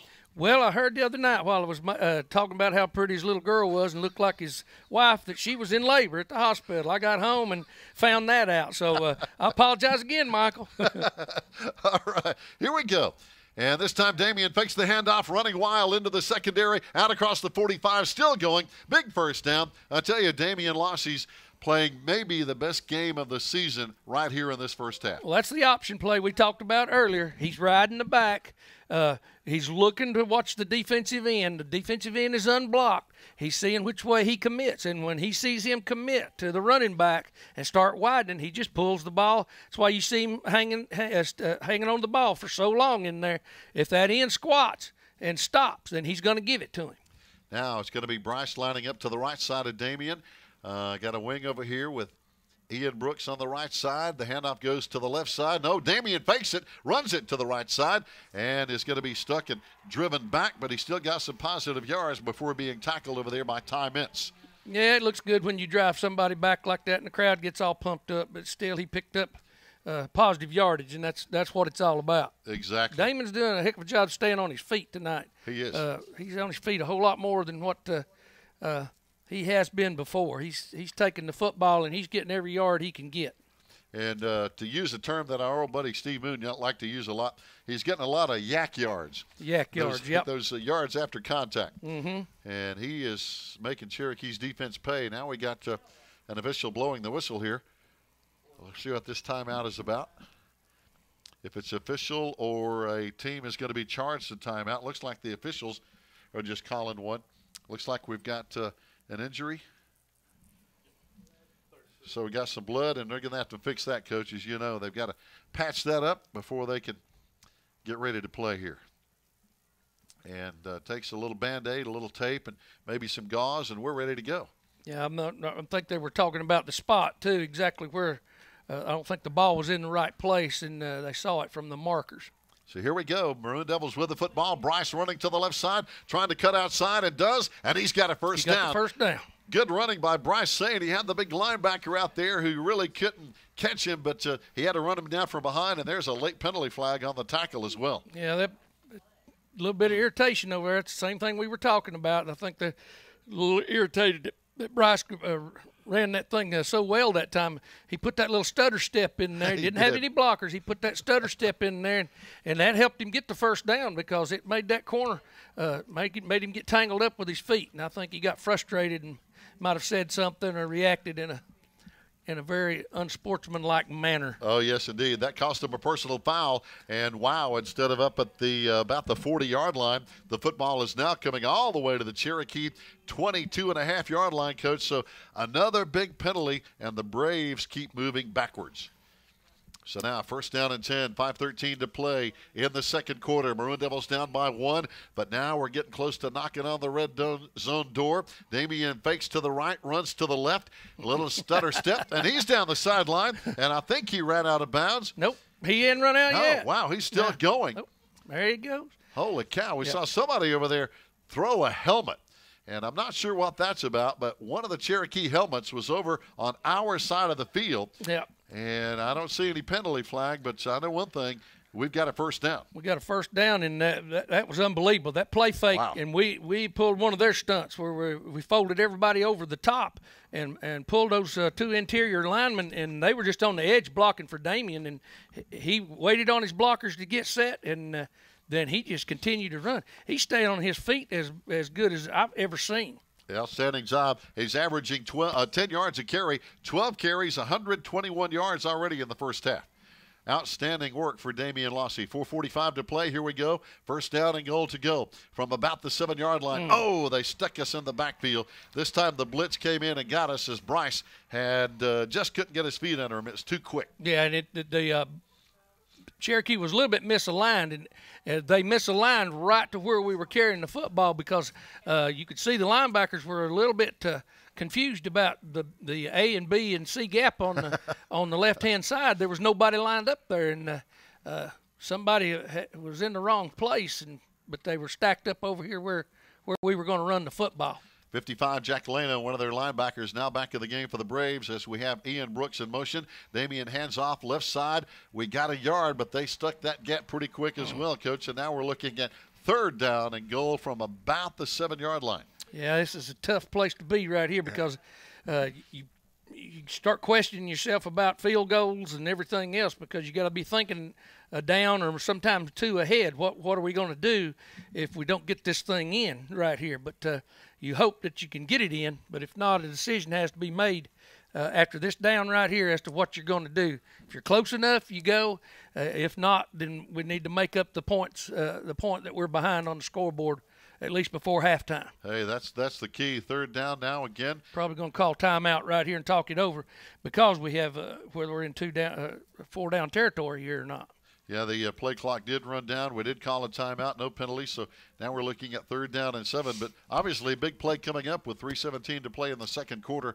And this has been a heck of a ball game. We've seen some outstanding play offensively on both sides. Oh, yeah, it's been a big night for both teams as far as big plays and airing the ball out and good things happening. But it's fun to see our players finally start to have some chances at big plays and seeing who's going to make them and see how they're being made, and it creates a lot more momentum for you, and people get more excited about it. Oh, no question. And as I mentioned before, Damian Lossy, I think, is playing his best football tonight that we've seen all season. He's making some good decisions with the option. We saw the big touchdown pass earlier to Hunter Call over there, and he just really looks pretty comfortable out there right now. Right now he does, and I don't think he's very flustered about anything.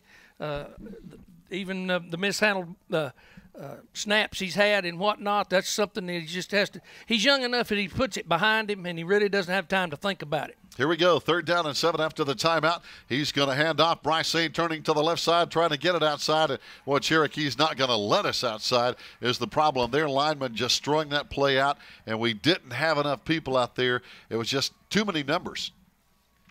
They just didn't let us outside. The Bryce's helmet comes off, but again, they just had a lot of jerseys out there, and we couldn't get to that corner. Yeah, I'm not real sure what all transpired over there. I couldn't see for all the goings on, but somehow Bryce's helmet got taken off and dismantled over there on about the 5-yard line. So something transpired, and we'll see here as it goes. But it looks like we're going to attempt a field goal right here, and at least try to make up this 1 point. You're right, Hopefully Coach. he gets a good kick right here. Hunter Call is going to come in. They're going to spot it at just outside the 12, so basically almost a 23-yard field goal between 22 and 23. The snap is good. The hold is good. Looks like the kick is He missed it wide right. Wide right, so it's not going to go with 2:54 to play. So, wow, it's still a 1-point Cherokee lead and still a whole lot of time left. Fans, stay tuned. We're going to take a 30-second break, and we'll be back after this 30-second timeout on the Maroon Devils Network. Fans, welcome back just as the first play gets underway for the Braves on the turnover of downs after we tried a field goal and hit it wide right. Got a penalty flag, another holding call on the Cherokee Braves. And so far tonight, Coach, the penalty flag defensively has kind of been our friend. Oh, it is, and you know, holding penalties, that's lazy linemen. That's what I always used to call it. When you start getting that many holding penalties in the line of scrimmage, I don't care what offense you're running, because officials will get tired of calling it, and that's the way a lot of coaches look at it. But if you continue to do it, it just makes offensive linemen lazier and lazier to where they don't move their feet, and all they want to do is reach and grab people. And on a night like tonight, it could really end up costing you. Here we go, 4-man front for the Maroon Devils. Back to throw is going to be Crow. Fires to the sideline, got his man at the 22 as he's forced out of bounds over here on the sideline by our Maroon Devils secondary. Daniel Ammons over there forcing their number 15, Blake Smith, out of bounds, but they get a first down. And that stops the clock as well with 2:33 to play. Not sure about the timeout scenario, but I know both teams have used some timeouts here in the first half already. Yeah, I believe that brings up 2nd down, Gary, because they got penalized there, and they got back between the sticks on that play, throwing that underneath route to that wide out. He's probably going to do the same thing right here on the outside. 2nd and 8. Crow is going to be hit by Millsaps and sacked back inside the 15-yard line. So Big Nick got inside, got his arms around him, and not too many people bigger than Nick. Yeah, we went to a different coverage right then, and when he looked out there, he realized that our corner squatted this time and didn't follow that receiver into the middle of the field, turned him over to the safety, and he wanted to throw that ball to that out route over so he could try to get him catch it and get out of bounds and stop the clock. And we squatted underneath it over there to cover 2 look, and when the corner doesn't drop like that, I mean, if he throws it, there's a good chance it's going to get picked. Yeah, that's not a good sign. So now it's going to be Mintz wide right. Now they're looking at 3rd down and 15. 1:50 to play in the first half. Devils down by 1. Crow back to throw. Here comes the blitz, and he's hit from the blind side. He never saw Hunter Burl coming. He hit him in the back, and he goes down at the 5. That's the same blitz we ran earlier, only this time the back was on the other side and couldn't pick him up. He was looking at the defensive tackle out there trying to help with him, and we came off the side where the back back wasn't, and that rocket blitz will do it every time. I used to start every game running that blitz on the first defensive play we had, just so we could try to make something happen. It didn't always work, but the kids liked to do it, and they knew that's what we were going to do. Oh, I tell you, Crow never saw Hunter Burl coming over there, and he was coming like he was shot out of a rocket, and now we're going to have another timeout with 1:28 to play, because Cherokee is going to have to punt the ball away. We're going to get it back in outstanding field position as they're literally punting from their own end zone.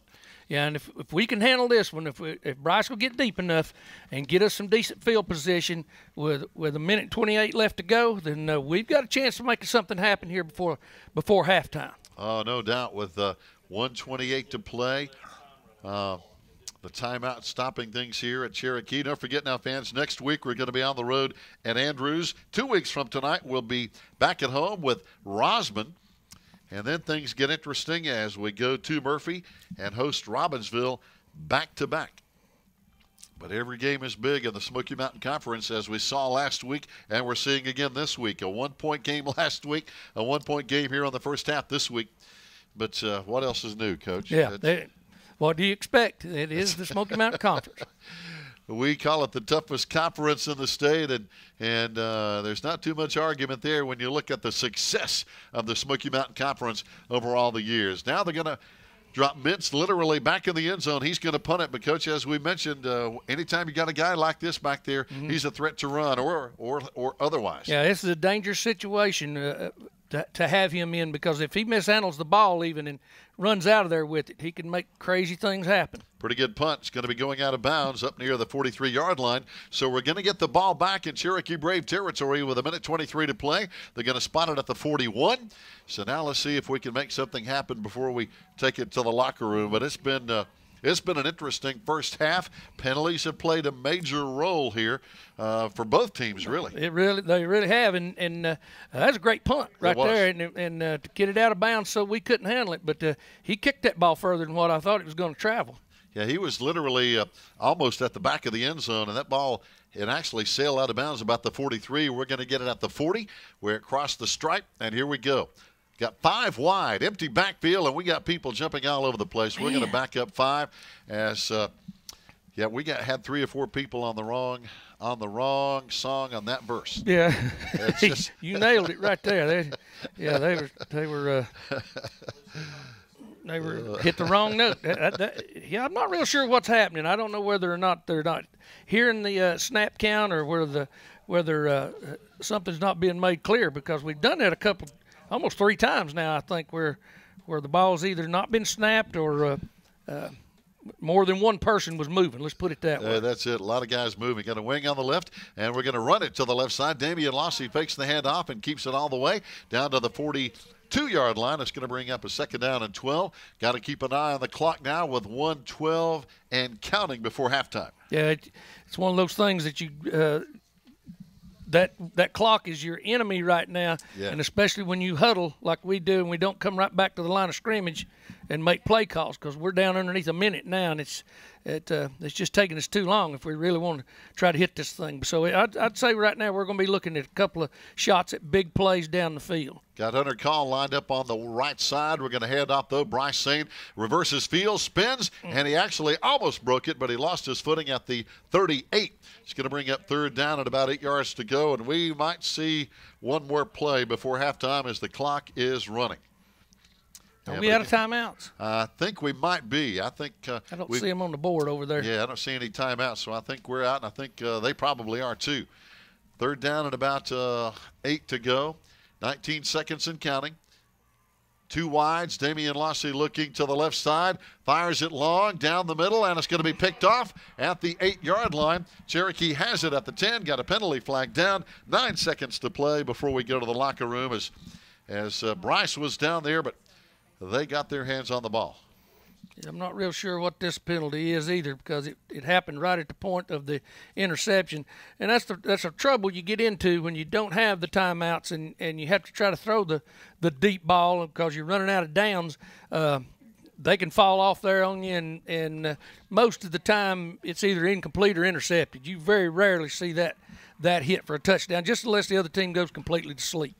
Now they're going to give Cherokee the ball at the 15, first down. And they're probably, let's see if they try to break a big play or if they just hit a knee and go to halftime. But they're signaling the play in from the sideline as the clock is stopped here. Yeah, he'll try to make something happen. I don't know that he'll throw a deep ball, but they'll try to get one of those backs loose or throw it underneath again on the screen and see if he can break it. Yeah, Mintz is wide right. Evans in the backfield behind Crow, and he hands off, and they pop it outside. Mintz blocking out there for Evans. He's on the sideline, but goes out of bounds still with 3 seconds to play. Yeah, it's just the kind of thing they're going to do to get the ball upfield. I mean, he's that athletic. So give him the football and see what he can do. And we see it so much more, Coach, than we used to see it back in the day. Wide receivers have to block on a lot more plays than ever. Well, these spread offenses, if you don't use them as blockers, they're no use to you. I mean, that's right. Because if you're going to run the football, they've got to be able to block defensive backs and even at times linebackers.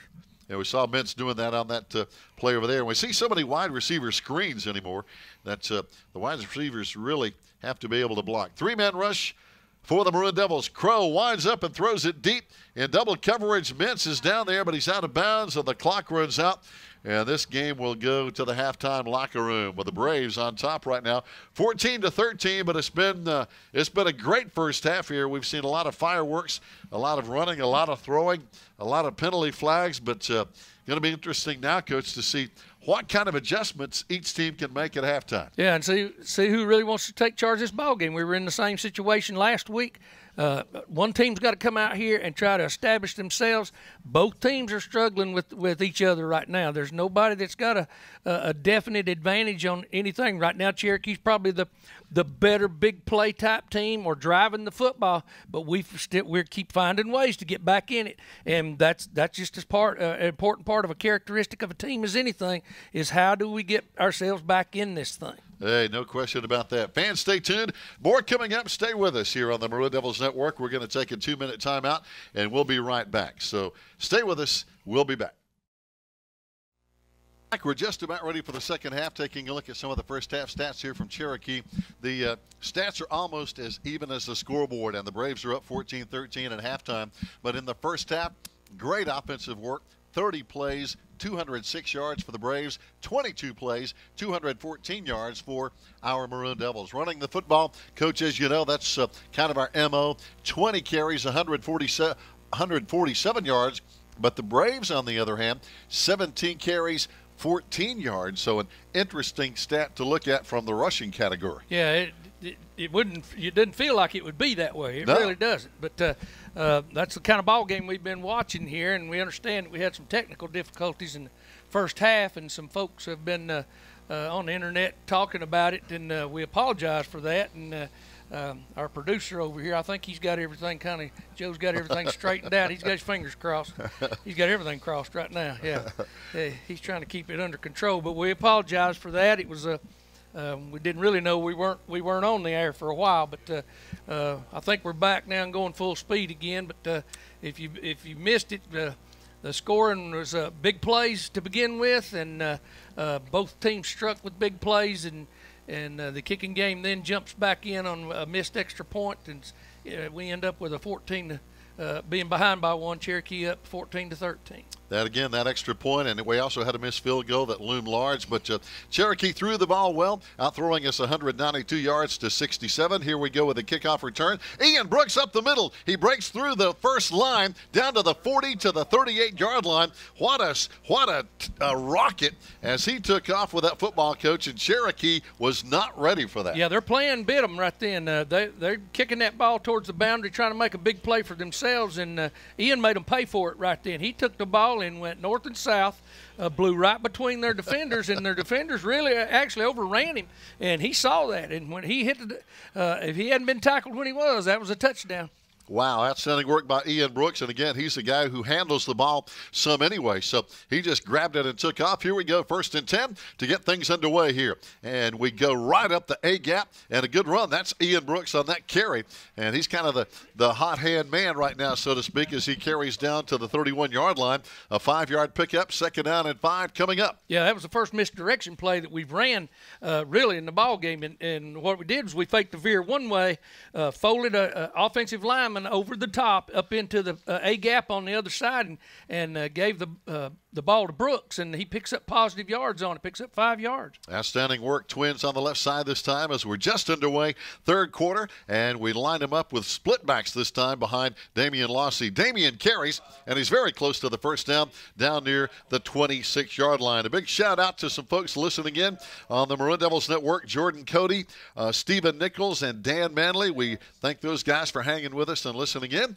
And whether you're on the radio or on the network here, Coach, it's always good to have Maroon Devil football handy. Yeah, that time right there, they just the quarterback used Bryce as a blocker, opened up like he was going to run the veer, and Bryce blew up on the linebacker, and he just cut it right in behind him there, and it's a good play scheme already. Outstanding work. 1st down and 10 now for the Maroon Machine at the 26 of Cherokee, and we go straight up the gut for about a yard this time at the 25. Cherokee penetrated and did a good job. Well, they're going to actually give us a couple of yards as we got just out across the 25. Yeah, and we had an alarm go off here in the press box with 10:30 to play in this 3rd quarter. 14-13. Braves up over our Maroon Devils.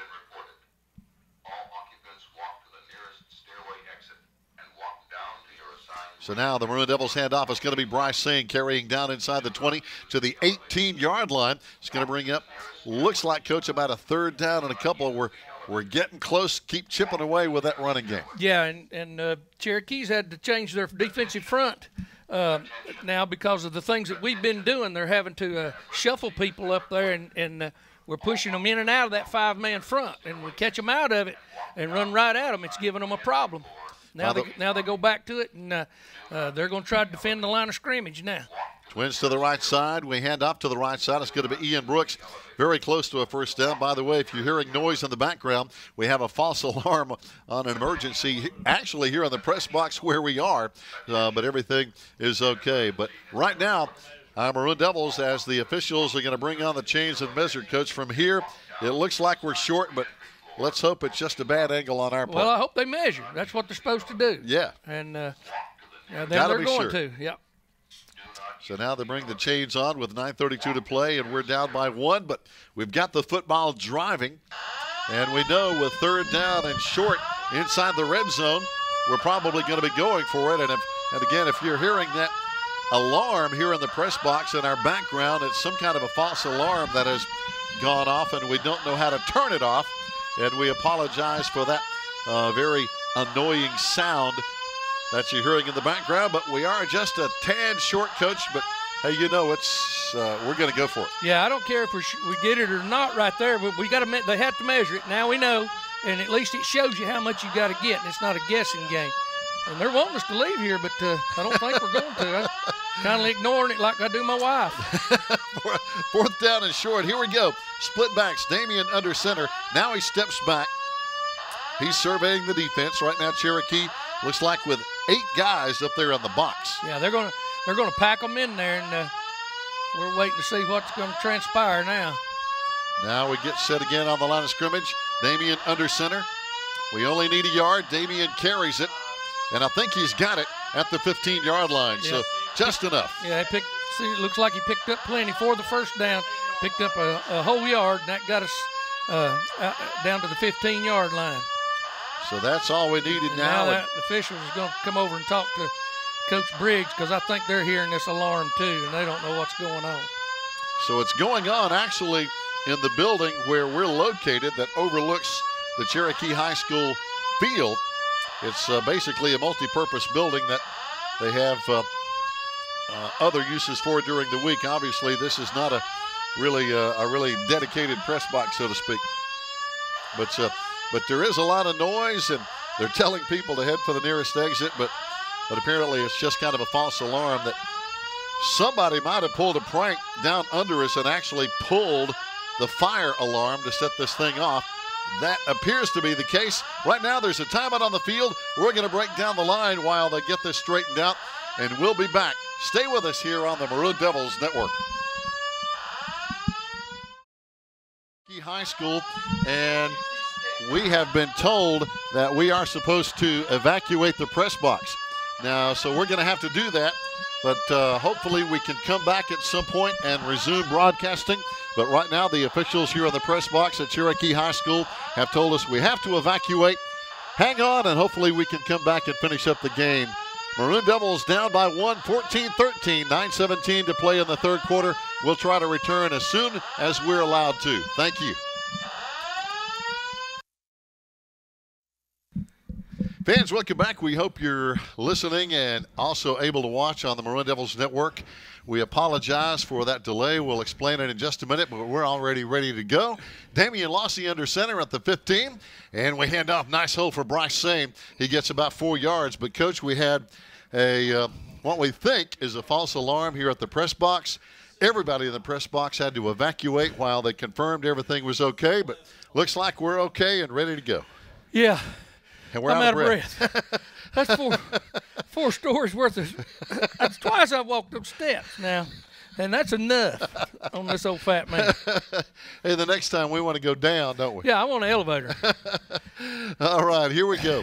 Back to live action again. Second down and 6. Maroon Machine at the 11-yard line, and Damian hands off, and Bryce is hit hard as he crossed inside the 10. Going to bring up a third down, but boy, they really went after him on that play. Yeah, I believe that was Ian Brooks that time, and because we ran it to this right side, we ran an unbalanced line, and we still couldn't get them all blocked because they're going completely selling out. It's pretty much a 53 look on defense, and when you got your free safety within 6 yards of the line of scrimmage, he's a linebacker. They're just trying to make him an extra linebacker in this whole scheme of things here. And that's Ty Mintz coming up there as he's playing up near the line of scrimmage. Damian Lossy rolling, firing, got his man, and he dropped it.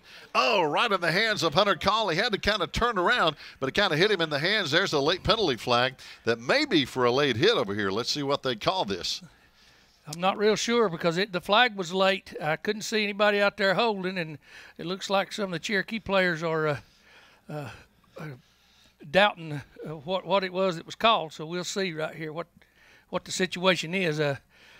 He dropped the football, and then he got hit. So I don't know whether he's asking him if he thought it was a late hit, and he threw the flag for it, and asking him for his judgment. I'm not sure. That seems to be the case. And, boy, I thought we had 6 there for a moment, Coach. We had Hunter Call open down here at the 5-yard line and just couldn't come up with the reception. And here's the referee picking up the flag, and it looks like he may wave it off, and he will, so no call.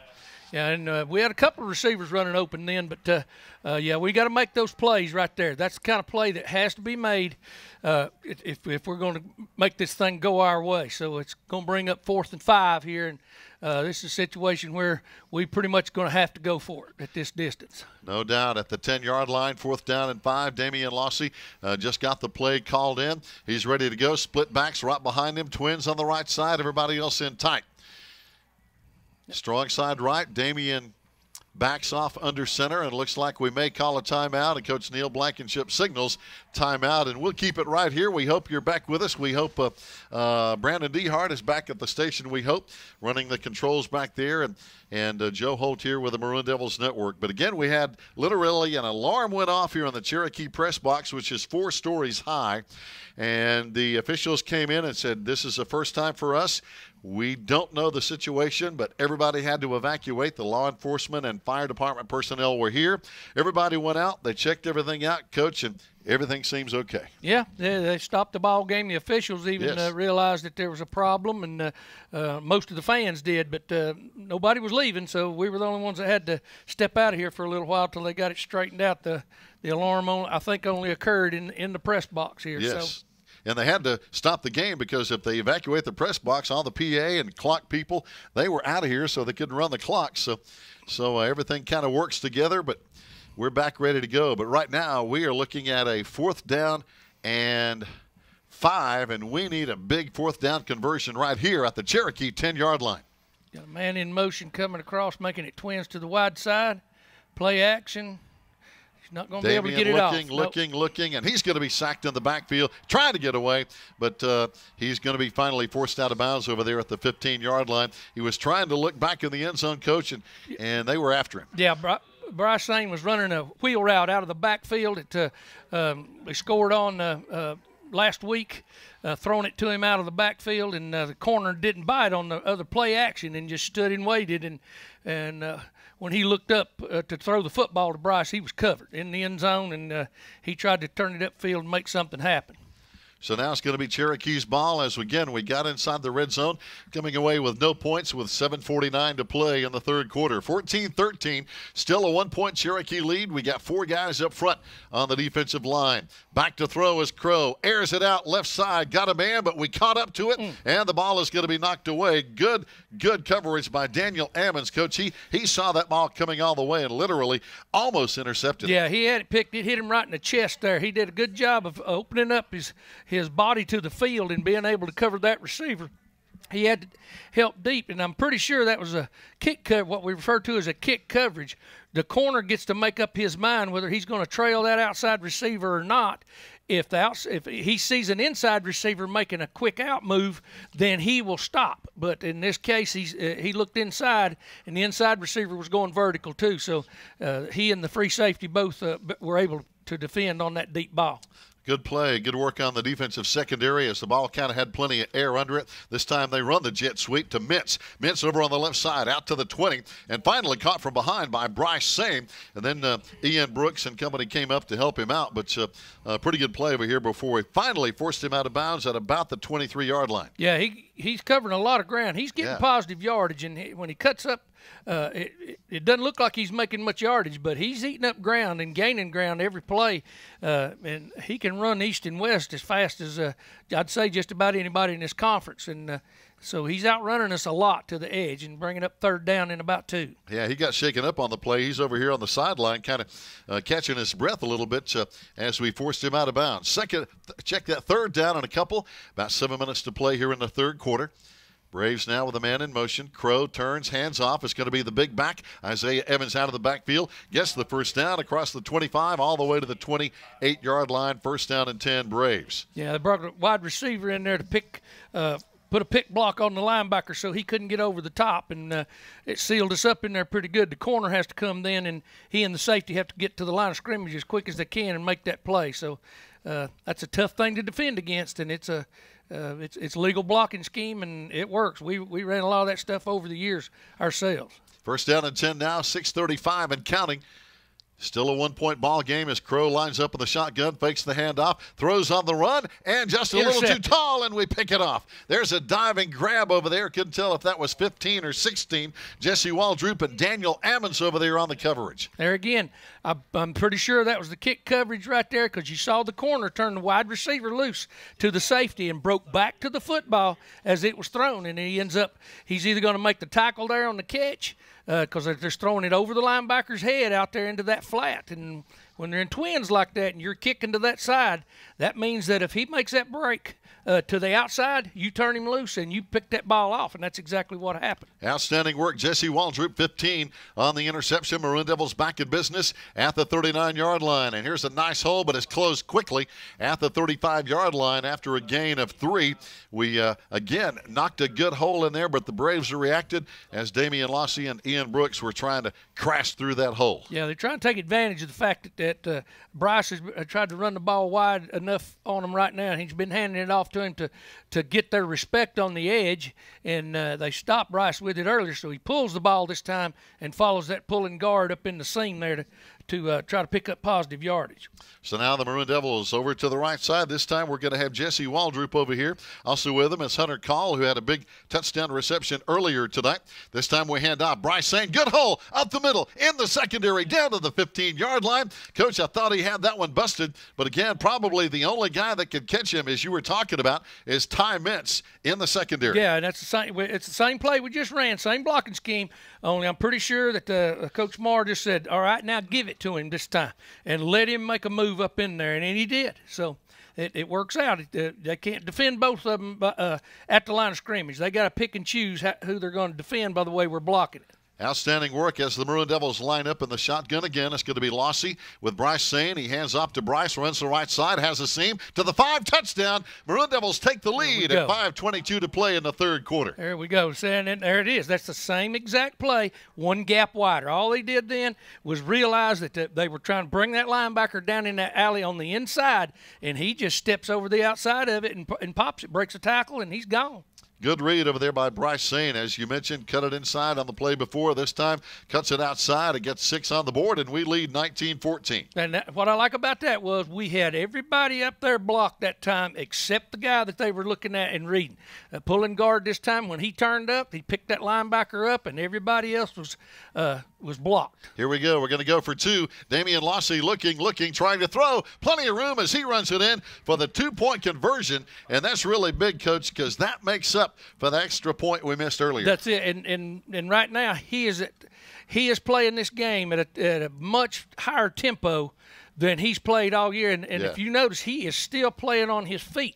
He's just not going down easy, and he's making it hard for them to tackle him. And he's probably playing the best game I've seen him play, no matter what the outcome is going to be. Oh, Coach, I totally agree. Good decision right there again. He just kind of dove in, and that's a big 2-point conversion. It makes it a 21-14 Maroon Devil lead with 5:22 to play. And again, as we saw last week, to go back to that same old story, every conversion, every extra point looms large. Oh, yeah, it does. And now we're back up even with it, and with that conversion there, that 2-point conversion.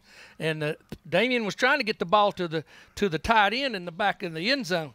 And they got after him too quick, and he had to make a decision, and he made a good one there just to pull the ball down and keep running to the edge as fast as he could go and get into the end zone. Good call by Damian Lossy. And talking about calls, number 8, Hunter Call, ready to kick it off for the Maroon Devils here as the Braves line him up. Again, Ty Mintz is the deep man. And let's see what we can do here with our kickoff team. A whole lot of time left to play in this game, and we're back live on a Friday night. And this one is going to be kicked toward the sideline and out of bounds at about the 15-yard line. So Cherokee will get it in pretty good field position. But, Coach, you do that, or you take the chance of getting it to Ty Mintz, and that's a gamble. Yeah, and he has a prerogative of taking the ball right there or having kick it over. So we'll see what having us kick it over. It looks like he's going to take the ball on the 35, I should say. 35 is a pretty good spot. Yeah, that's not bad. That's and we're seeing that so much more at every level, high school, college. Boy, these guys like to take it at the 35 when they can. But here we go. First down and 10. Braves with the football. 3 wide. Got a man in motion here. And they fake the jet sweep. Hand it off on the counter. And there's Isaiah Evans. But this time the Maroon Devils, good work up front with a good tackle in there by big Nolan Brown. Yeah, Nolan did a great job playing off a double team right there. And he actually played over the face of the guard that was blocking down on him. And when they pulled the backside and brought him over the top, they went right by him. Of course, he was being blocked at that time. And he shed both of them and made the play almost at the line of scrimmage. I tell you, Nolan's he's a man, 6'2", 300-pounder. He plays against double teams a lot. Yeah. I mean, they double team him just about every week. Here they go. Left side, and we got him in the backfield. He gets away, and finally we knock him backwards. But the guy that really turned that play inside was Charlie Lambert and number 20, Hunter Burrell. Yeah, we did a good job of attacking the football at the line of scrimmage right then. We got to continue to do that, but at the same time now we can't be lulled into running to the line of scrimmage. And as long as we're staying in the 3 and 4 man fronts, we're going to be okay with it. But right now is the time that Cherokee will pull it out. They're going to try to get to the wide side of the field or throw that screen back underneath again. That seems to be one of their go-to plays. 3rd down and 9. Now coming in, Chase Hughes in the middle, giving Nolan Brown a breather. And it's going to be Bobby Crow drops the football again, picks it up. He has pressure, rolls to the left side, gets away, throws it on the run. In a crowd, it's almost picked off right through the hands of Colby Taylor, number 32. But, wow, that was an ill-advised pass by Crow. Man, I tell you what, Colby wishes he had that one back because I think it kind of surprised him when he turned around and the ball was falling right to him. He got his hands up and then he got both hands on the ball, but it just went right through him. It did. Bobby Crow, again, he dropped the snap, picked it up, rolled to his left, but I think kind of a desperation pass. And there were a lot of white jerseys down there for the Maroon Devils secondary. Outstanding work by the guys up front to force Crow out of the pocket. And now they're going to have to punt it away with 3:56 to play, third quarter. Again, Mintz back in punt formation. Bryce Sane back deep for the Maroon Devils, and Mintz has hit some pretty good ones. He hits this one toward the sideline and out of bounds again away from Bryce Sane. Yeah, but we're going to have it in pretty good shape up near the 27-yard line. First down and 10. Well, one guy's at the 27, one guy's at the 31. We'll see who wins that argument. Now, the side judge is supposed to make that decision. The back judge can't make that decision. He's running from the middle of the field that way. He can't make that call. He doesn't know where the ball crossed out of bounds. Right. He can't see that. He doesn't know where it went out. So I think they're going to go up here at the 27, kind of splitting the difference. They've lost their minds. Oh, boy. I tell you, that's ridiculous. You can't run from the middle of the field and show me where a ball goes out of bounds when it's in the air. There's no way. You can't see where it crossed the out-of-bounds line, can you? No, there's no way, and I don't know why they're letting him get away with that. Damian Lossy in the shotgun will fake the handoff to Bryce Sane, and he's hit in the backfield but falls forward for 2 yards at the 30-yard line as our Maroon Devils are back in gear offensively here with 3:40 to play, third quarter.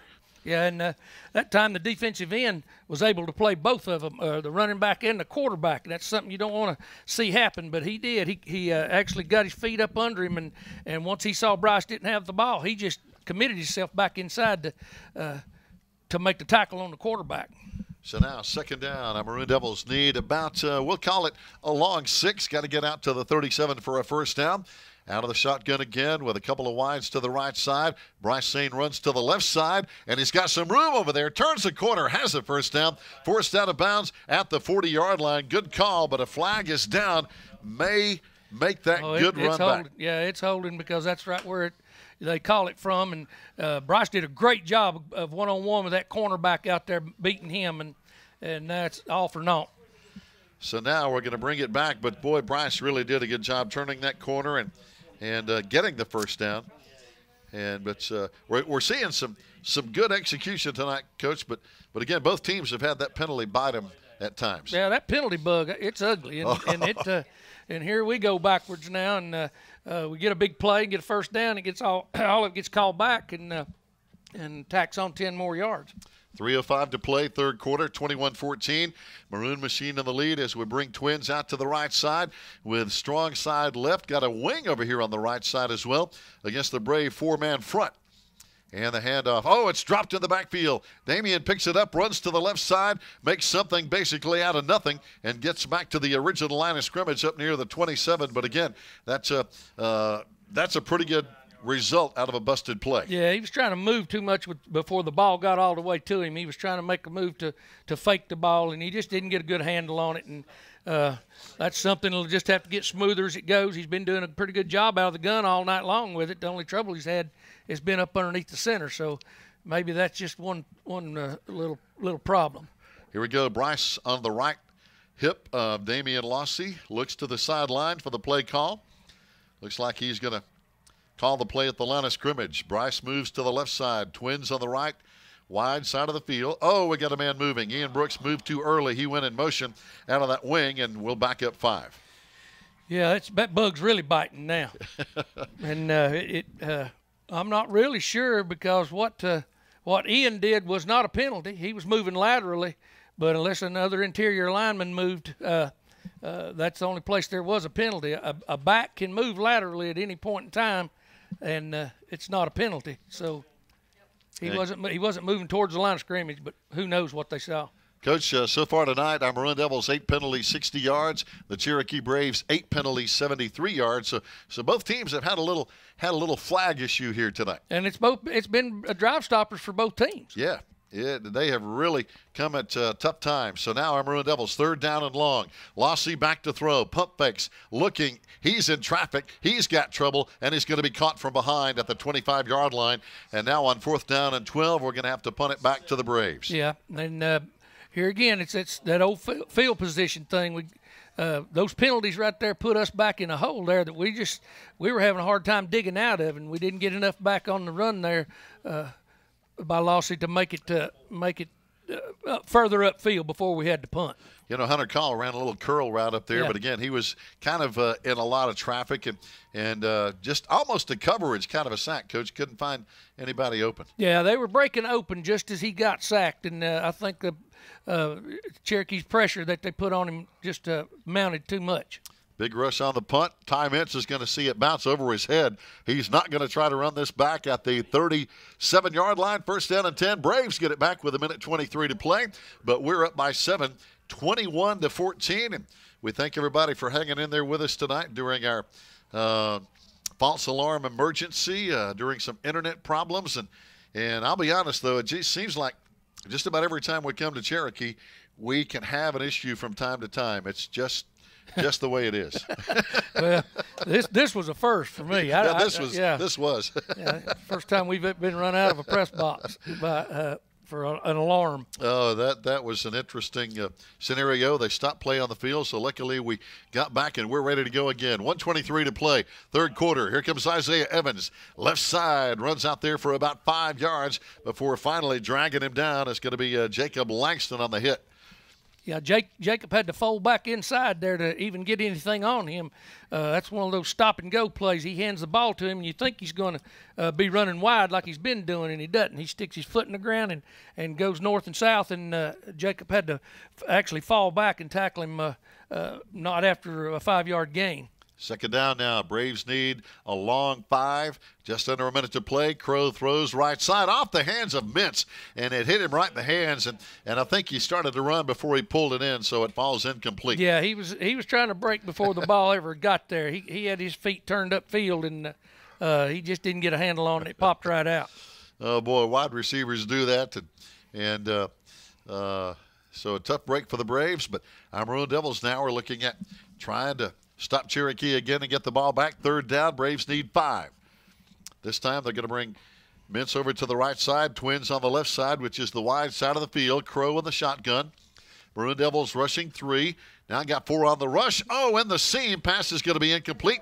Right over the head of Ian Brooks, who might have tipped it. They were trying to get it down there, but Ian got a hand on it. That's the zone. That's that in cut where they've been just throwing the ball underneath, trying to get it in behind the linebackers and in front of the safeties back here. And this time Ian got a deep enough drop to where he couldn't throw it over his head this time. And instead of dropping down here to the flat, Ian dropped straight back. And this time the quarterback had to put a little more air under it to get try to get it over his head, and he got a hand on it. Good play by Ian Brooks now as Ty Mintz will punt it back to the Maroon Devils, we think. Again, he's always that dangerous to run. Yeah, and especially lined up as shallow as he is. Oh, he booms this one. As it's going to be Bryce all the way back at the 20, calls for a fair catch, probably a good move. And we'll get the ball back here, Coach, late in the third quarter with a score 21-14.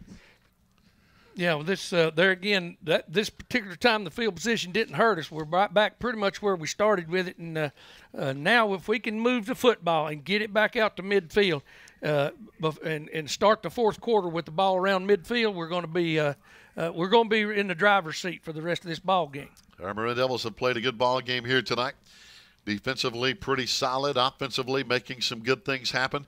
Damian Lossy doing an outstanding job. Ian on the wing on the right side, and we run over there behind Ian. Here comes Bryce Sane. Got us some good blocking down the sideline. It's a foot race. And I don't think anybody's going to catch it. Don't throw a block. Nobody block anybody. 80 yards, touchdown for Bryce Sane. The play that we've been trying to get to the edge all night long, he's had one big run out of it. This time he waited on those blockers, man. If we had to replay up, he geared it down until his offensive lineman got in front of him. And once he threw that block, he made one cut, and there was nobody. That's what happens when you're trying to play that many people up that close to the line of scrimmage. You break level 1 and level 2, then it's going to be a foot race with whoever's back there. And he's going to win a lot of those foot races. He's got that kind of open field speed. Oh, no doubt. There was nobody back there mentioning like Ty Mintz who could potentially run him down, because once he broke out here at the 45-yard line, there was nothing but green field in front of him, and our PAT game is having a tough time. That one is going to be short and no good, so we still lead 27-14 with 23 seconds to play here in the third quarter. Fans, stay tuned. We'll take a 30-second break down the line, and we'll be back right here on the Maroon Devils Network. Fans, welcome back. 23 seconds to go here in the third quarter. Maroon Devils with our biggest lead tonight, 27-14. And, Coach, we're doing it on the ground. 370 yards rushing. Bryce with 137 yards. Damian, 146 yards. And good decision-making. Yeah, and I was sitting up here talking about field position, and that didn't have anything to do with it. We're going to end up with this football. We got it.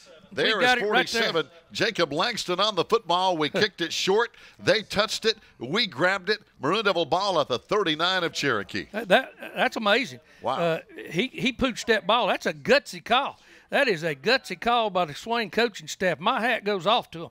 Man, that took a lot of moxie. I'm going to use a nice word. That took a lot of moxie right there to squib that ball like that and us run and get on it. And here we are. I was talking about field position. We scored. Now we've got the ball again inside their 40-yard line. Man. Talk about momentum. Maroon Devils have it right now with Damian Lossy handing off to Bryce Sam. But, boy, their defense is mad. And coming in there with a big charge into our backfield is going to be Damian Blanton with a big tackle. Yeah, they were coming off that edge hard.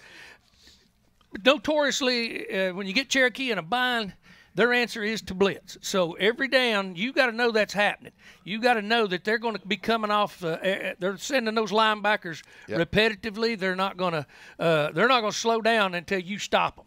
And that's the end of the third quarter, fans. 12 more minutes to go. Our Maroon Devils with the football and a 13-point lead, 27-14. We'll be back in 30 seconds here on the Maroon Devils Network. Back live on the Maroon Devils Network, Friday Night Football here on the Cherokee Reservation at Ray Kinsland Stadium. And the Maroon Devils on top, 27-14 here.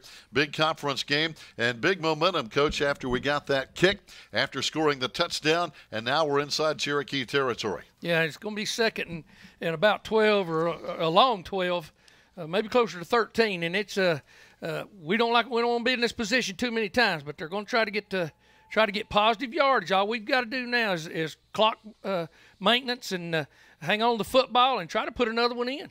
Well, I tell you, Cherokee now with about 7 guys up in the box or more as we try to run it to the right side, out to the 40-yard line. We got 2 or 3 yards, and that's about it as Cherokee converges in a hurry on Ian Brooks, and he gets up limping a little bit. Hope he's okay. Yeah, I think he got his ankles twisted up there when they arm tackled him to the ground. But, right here's a situation where you don't want to start trying to air the ball out, but it's 3rd and 10. You're in between a rock and a hard place.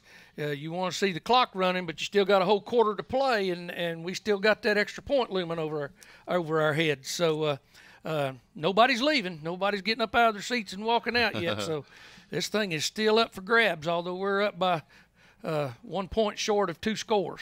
So right now, I was looking over there on the sideline, and we haven't seen Connor McCoy back in the ball game. We hope Connor is going to be okay as we look down the road next week as we go to Andrews. But right here tonight, Damian Lossy running up the gut, a big play and a big first down inside the 30-yard line, all the way to the 21-yard line before Ty Mintz made a touchdown-saving tackle. Now, we talked about their running backs being hard to tackle. That young man been hard to tackle tonight. Damian is absolutely putting on a running back show from the quarterback position.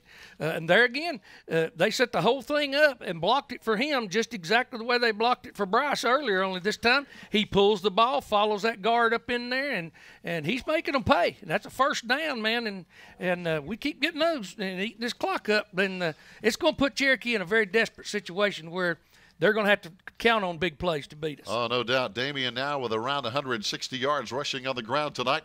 10:35 to play in the ball game. And here we go to the left side. Good block up front. There's a nice run by Bryce Sane, but a good block in there to kind of spring him.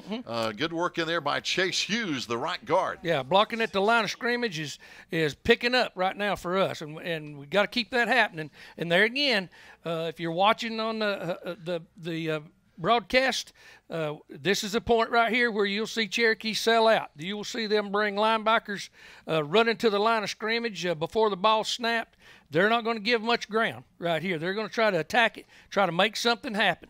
You're right, almost everybody, but 1 or 2 guys up in the box as we run to the right side down near the 15-yard line. It's going to bring up a 3rd down at about 3, Coach, depending on where they spot the ball. Right, and there again, the clock continues to run, but with 9.5 minutes left to go. That's still a lot of time, and we've got to if we need to clock up and put this one in, then Cherokee's going to have their work cut out for them. Oh, no doubt. With a score here, the pressure would be on the Braves. This time we have Twins on the left side, only one guy over here. If the quarterback can recognize that with the situation here, we run to the left side. It's going to be Bryce Sane as he's hit, loose. Bounces off loose. At the 10, down to the 7-yard line. Bryce Sane with a great second effort. Very close to a first down. Yeah, he's been watching Damien now, but he didn't come off his feet after that first tackle. He kept his feet moving, broke that tackle. This is good to see. This is a major step forward, and we get this one in, boys. It's going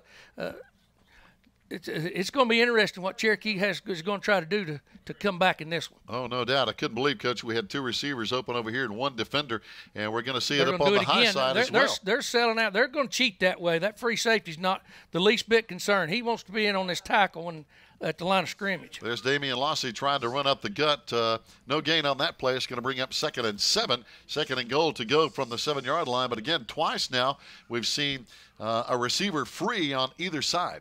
Yeah, and they're banking on we're not going to throw the football out there in this situation, and so be it. But at the same time, the clock's running, and that free safety is just kind of lollygagging out there and getting in just enough distance out there to where he might be able to break on the ball. But now they're going to play a little different. Now they cover us on both receivers. Bryce tries to kick it outside, has room at the 5, inside to the 3-yard line is Bryce Sane. He almost broke another one, but they ran him down before he got to the end zone. Yeah, and then this should bring up 3rd down right here, and it's manageable. It's manageable within two snaps of the football to get this ball in. But and now you really will see Cherokee's defense sell out because I'll be surprised if we line a wide receiver up there, they just don't leave him standing out there by himself. Yep, 3rd down and goal from the 3-yard line.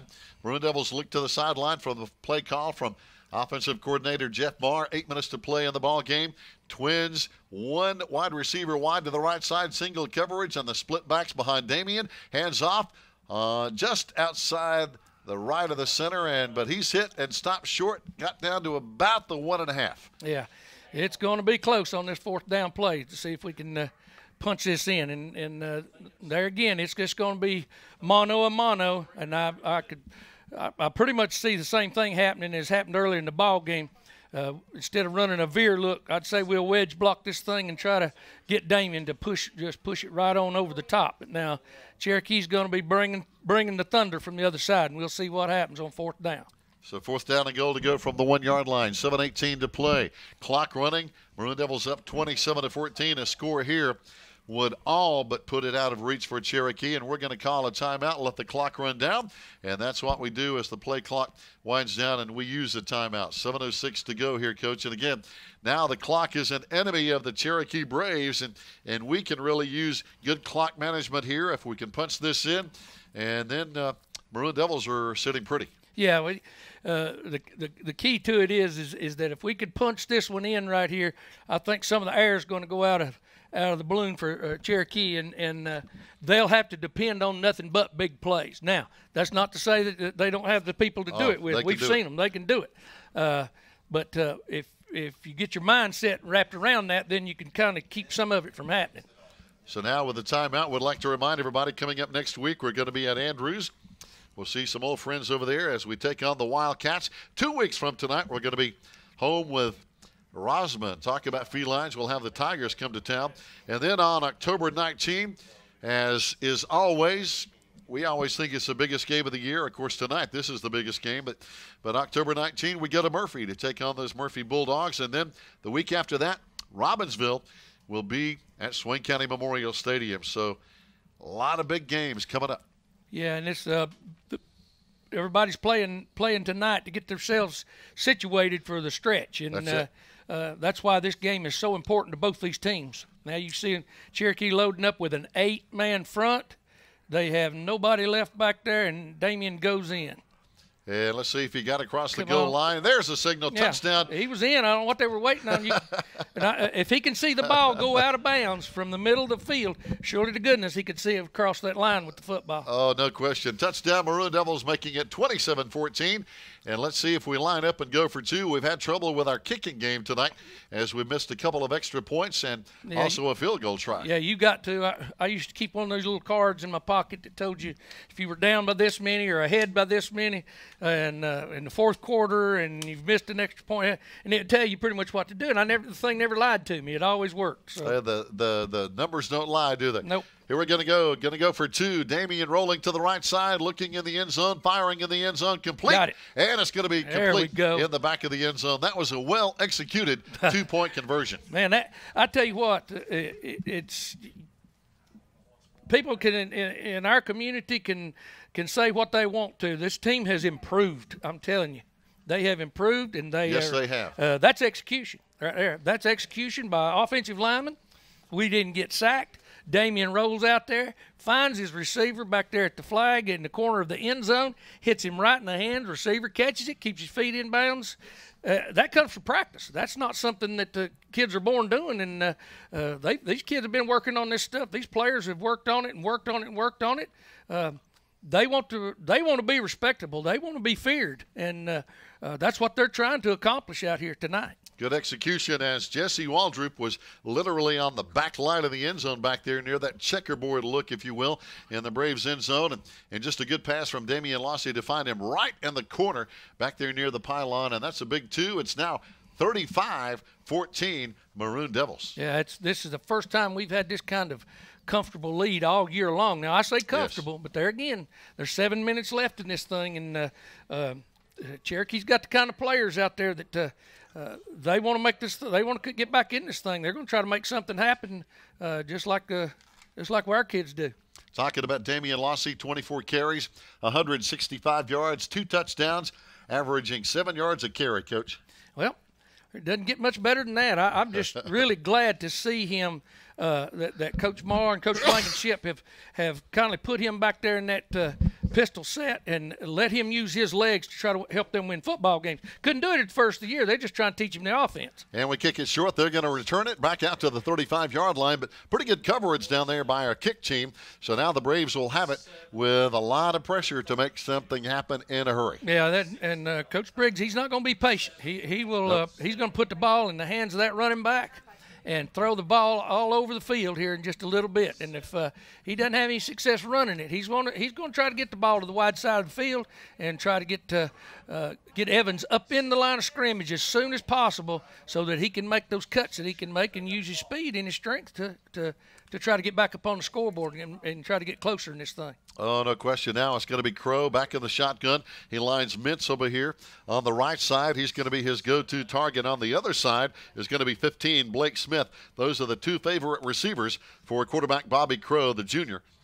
He turns, looks, got a receiver screen over here with Mintz. He breaks out to the 45, 50. There it is. He's in the secondary, and there he goes, and I'm not sure we're going to catch him as he scores on the very first play, and that's going to be a 64-yard touchdown. Yeah, they struck right now, and and that's not an upfield throw. He threw that ball behind the line of scrimmage, and he catches it, and he gets going upfield. And that's all it takes. And he's out here to the wide side of the field. You got 3 defenders. One of them's blocked, and the other 2 miss him. And a good block over there by his receiver right beside him. That's Michael, again, Bernheisel, who also sprung a block. But, again, good speed over there. He's kind of like the Bryce Sane for the Maroon Devils. Once he gets in open territory, not many people are going to catch him. No, he just he made one move there, and 2 of us missed him, and that caused a problem. So now Crow is going to be the holder with 6:44 to play. And as you mentioned, Coach, they wasted no time in putting 6 on the board, and we blocked the extra point. Coming in there's another guy. That's going to be Charlie Lambert again. That's the second block kick in 2 weeks. In 2 weeks. And so here we go again. Here's that scenario. And the big thing we got to do now with 6 minutes and 44 seconds left to go, there's a such thing is and I've heard people talk about this. I never believed in it, but when people score like that, now they kick the ball back to you. You're in control of the clock again. Right. And if you can move the football, pick up first downs, but now I never cottoned much to that philosophy about people scoring quick, and so they have to give you the ball back. But you and I were talking during the break about the veer teams. There's some veer teams out there that like that kind of thing. Oh, yeah. They don't mind for you to go ahead and score if they've got the lead, because you've got to get the ball back to them. And as Coach Burrell said, you may not see the football again the rest of the game. That's exactly right. Ball control. Yeah. We got a lot of guys up on the line of scrimmage here on the kickoff. We kind of expect Cherokee to kick it short, hoping they may get it back with 6:44 to play, potentially even an onside kick. Yeah, he's lined up kind of weird to it, and I'd say that's maybe what they attempt to do. Oh, it bounced off right. our hands, but we pick it up. Good running, and running big. to the right side is going to be Robert Green. Robert Green all the way back to the 42-yard line. Pretty good play. There we go. And that's kids playing football right there. Yeah. You know, normally you coach a kid right there that he gets that ball, get to the ground. He realized where he was at with it, and when he picked it up, he just took off. And when he took off, he realized there was some grass out there. Get in it and run, and he did. Hung on to the football. Ran to the wide side, did a good job. Robert Green with the Maroon Devils now 1st and 10 at the Cherokee 42 as they get their final player on the field. 6:42 to play here in the ball game. Can we score again? Can we punch another one in? Bryce Sane and Lossie avoiding tackles in the backfield and get a couple of yards. But, boy, Cherokee was in our backfield with that blitz all the way. Yeah, they're going to blitz pretty much every down from here on out. They have to try to make something happen in the backfield, try to cause a turnover, try to make our offensive linemen jump there or hold them. There's a number of things, but they're going to do everything they can in the center between the tackles to disrupt any type of running game we have. And a lot of times that just comes down to where a player lines up. He'll line up in one place and stunt into a gap to either side of an offensive lineman, and he breaks free through there. And again, we got a receiver uncovered over here on the slot on the left side, and it's going to be Lossie running to the left side. He has some room, and it's going to be caught from behind and knocked down at the 32-yard line. Yeah, and good tackle down there by Aiden Evans. Yeah, it's going to be close to the first down right here. Let's see what if I'm looking, my eyes are right. Yeah, it's going to be pretty close. They may measure this one. We'll see. It's definitely close enough to measure, Coach. I mean, it's right on the 32. They're going to call it a first down. Okay. We get the That's break all right, there. too. They don't have to measure that one then. See? That's it. I'm all for them not measuring that one now, Gary. I'm going to shut up about that. Well, I tell you, the Cherokee fans, some of those heading for the exits here with 5:47 to play. You see the car lights start to turn on and the Big Cove roads start to get busy here. But this game is not over yet. No, there's still 5.5 minutes left to go, and right now it's just a matter of us controlling the football, and we got to pick up first downs. There comes the blitz again, and Bryce Sane is in trouble as Lossie got it to him, but we still lost 2 yards. There's a very late penalty flag coming in, though. Yeah, I don't know what this is going to be. It happened out there on the edge. It may be a little extracurricular activity it was very late as it happened. Yeah, it was after the whistle was actually blown, so We'll see when we get the face mask. Oh, wow. That's big. That is. Yeah. That's an automatic first down, I would think. Yeah, we'll see right here because that's a. Yeah, depending on where they spot the football, it should be down inside around the 20-yard line. We'll see if it's enough for. There's another late flag. Yeah. There's a lot of tempers flaring out there on the Cherokee side. Yep, a lot of mouthing going on, and they're losing their composure now. It wasn't supposed to happen to them, and it's happening. It's happening, and you're right. There's going to be an unsportsmanlike conduct penalty. Now he's going to be ejected, I think. I know they were talking to 36, and that's going to be one of their middle linebackers over there, Damian Blanton, senior linebacker, and he is leaving the field. Yeah, an official's coming over, and that's probably going to be an ejection. He probably said something to an official. That's about the only way they'd do that. And if he ejects him, that means a young man can't play next week. That's it. And you try to talk to players about that, but right now they're feeling the frustration because they didn't feel like this was going to happen to them, and they're very frustrated.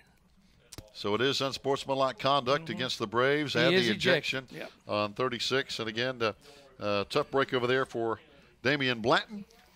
And the Maroon Devils will reap the rewards of that with an automatic first down. Yeah, and they'll be Coach Briggs is not going to be a bit happy about that. And losing players due to that kind of thing, it's a killer. It's a killer for your season, your program, and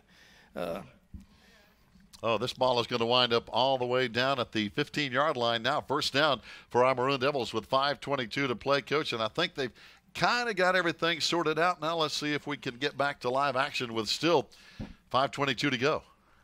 Yeah, the official has to tell both coaches what's going on when an ejection happens.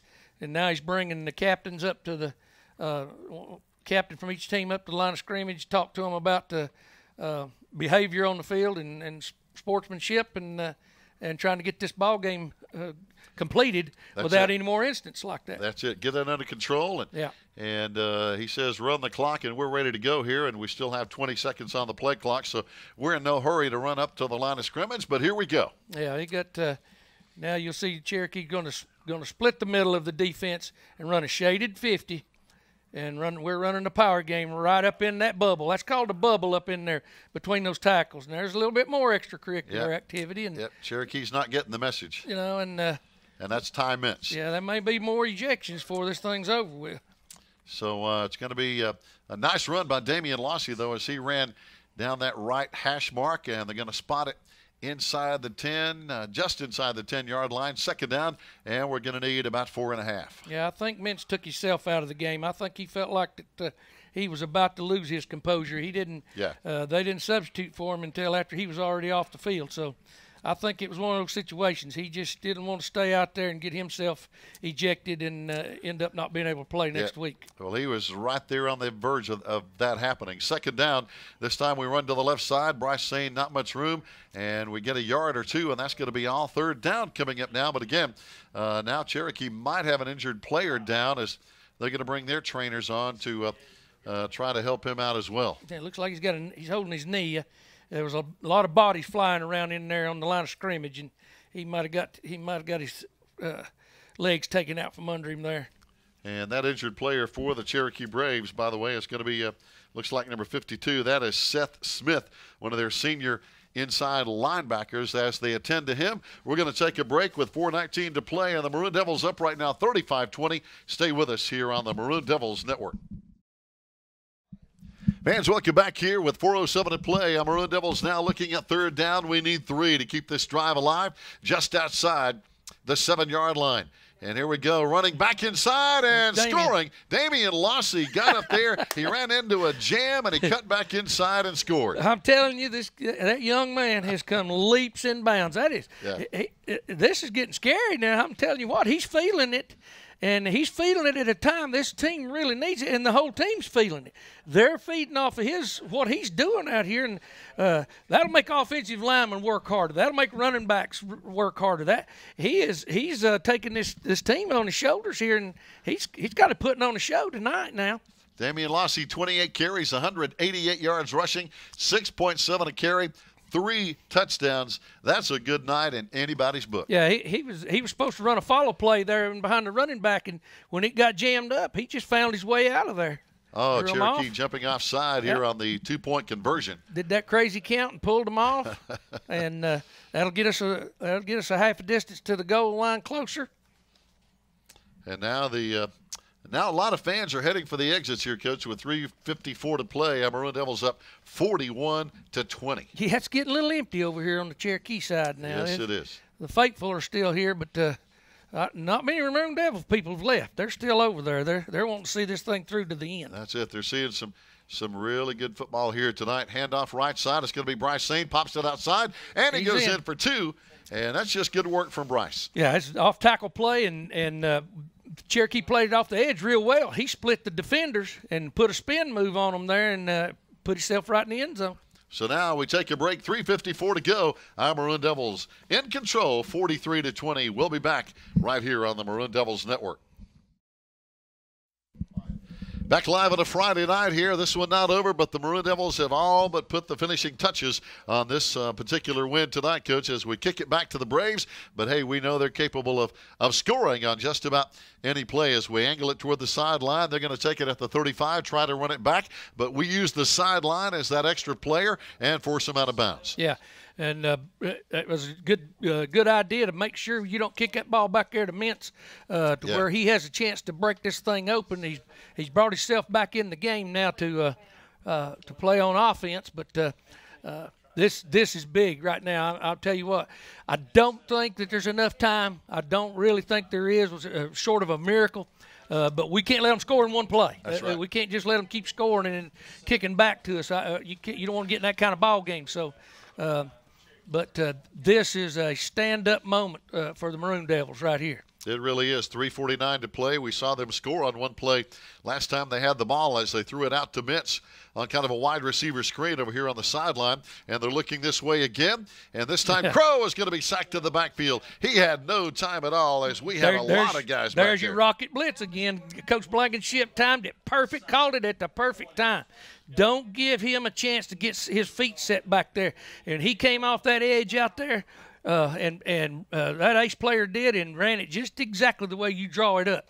He was under control when he got to the line of scrimmage, and then he saw what was happening and turned the jets on. That's big. That's big. Thomas Allen. Allen. Yeah. We had Charlie Lambert in there and Jacob Langston all in the backfield. Yeah, that was an excellent defensive call.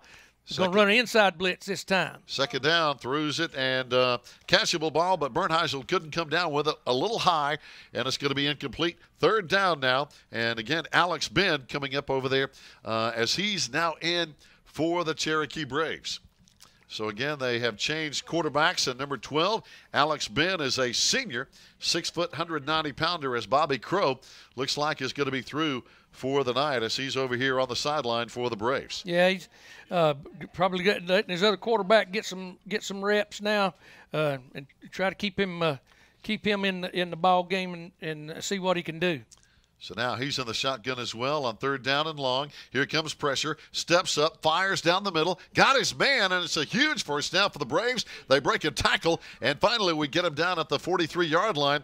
But to give that quarterback, again, Alex Ben some credit, he stood in there, took the hit, and delivered a good pass. Yeah, he didn't back up. He came right up in it and turned the ball and threw a great ball down through there. I don't know how that wasn't watching the routes, and I don't know how he got that wide open. But there was a lot of receivers out there running around, and he just found a soft spot in the middle.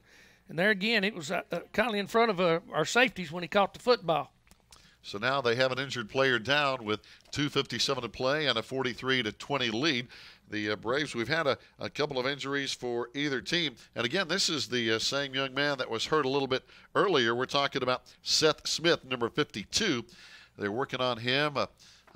Can't tell if it's a cramp or something. But one thing, we know Connor McCoy never did come back. He was injured early in the ball game, Coach, and I hope he's going to be okay and he'll be able to play next week. Yeah, that was a fluke thing, and we'll see what happens through the course of the week, and they start rehabbing him and get him some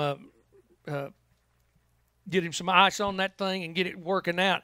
And if it's an ankle, it's one of those things that you just don't bounce back from those kind of things. So it may take a while. We see Connor over on the far sideline in front of the Maroon Devil fans on crutches, and looks like his left leg in some kind of maybe a temporary splint or cast, if you will. But we hope he's going to be okay and we'll be able to play next Friday when we go to Andrews.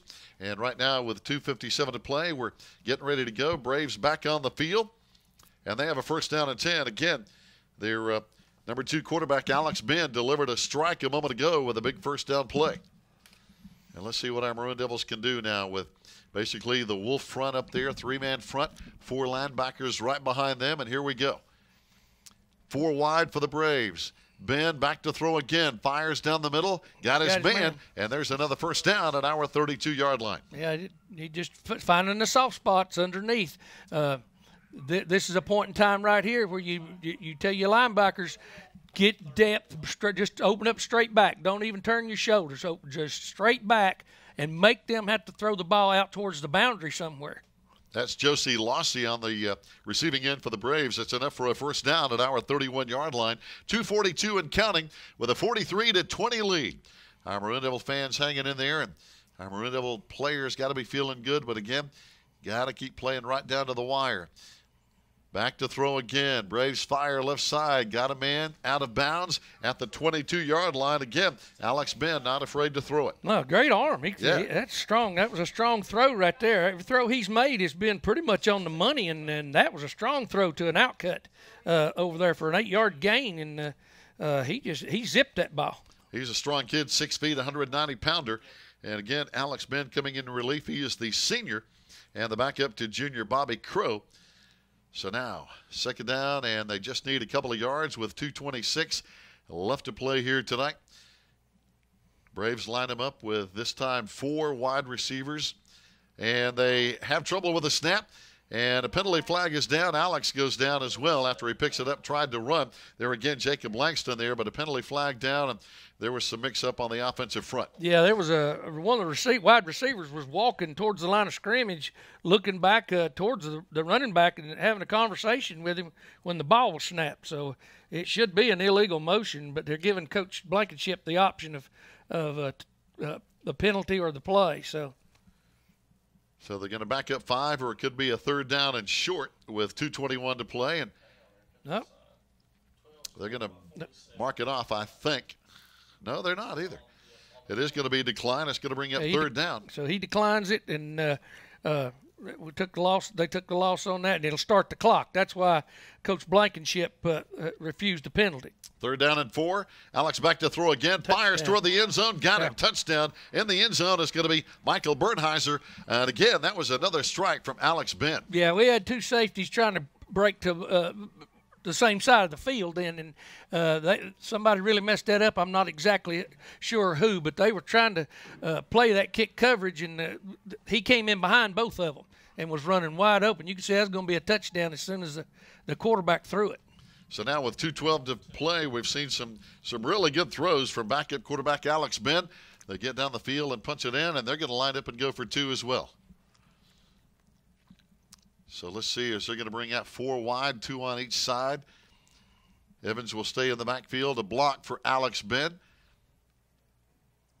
Low snap, he picks it up. Here comes pressure, rolls to the right side. He's going to run it, and he bangs it into the end zone, and that's going to be the 2-point conversion here. And with 2:12 to play, Coach, there's still football left, and it looks like we've got a guy slow in getting up, but he's trying to get back on his feet, and down there shaking up is Chase Hughes, but he gets up, and he's going to walk off okay. Yeah, I think he collided with his own player there when they was trying to make that play, and ended up that's sometimes the worst to hit you'll take is the 2 of you approaching from different angles and hitting each other. 43-28 our score, 2:12 to go. Cherokee will try to kick it, or will they try to kick it onside like they did a moment ago? So they'll have to bout onside this. They're going to try to find a way to get the football back quick, and they don't want to consider themselves out of this thing yet. So, and if you look at it from just a totally, as Captain Spock would say, a logical speculation, it's a 15-point game, a couple of scores, 2 extra point conversions, and crazy things can happen. Let's hope it didn't happen that way. Well, it's always interesting. I mean, there again, it's a Smoky Mountain Conference. This is huge for both these teams. It is. Both teams have played hard. Both teams have had big plays. Both teams have played pretty good on defense, and so it's just been one of those things. And both teams are trying to make things happen. Here they go. Rocky Peoples onside kick. And again, there's our Green, Robert Green, got on the football. This time he took a knee at the 45-yard line. We have it back in good condition. Yeah, he did the smart thing that time, too.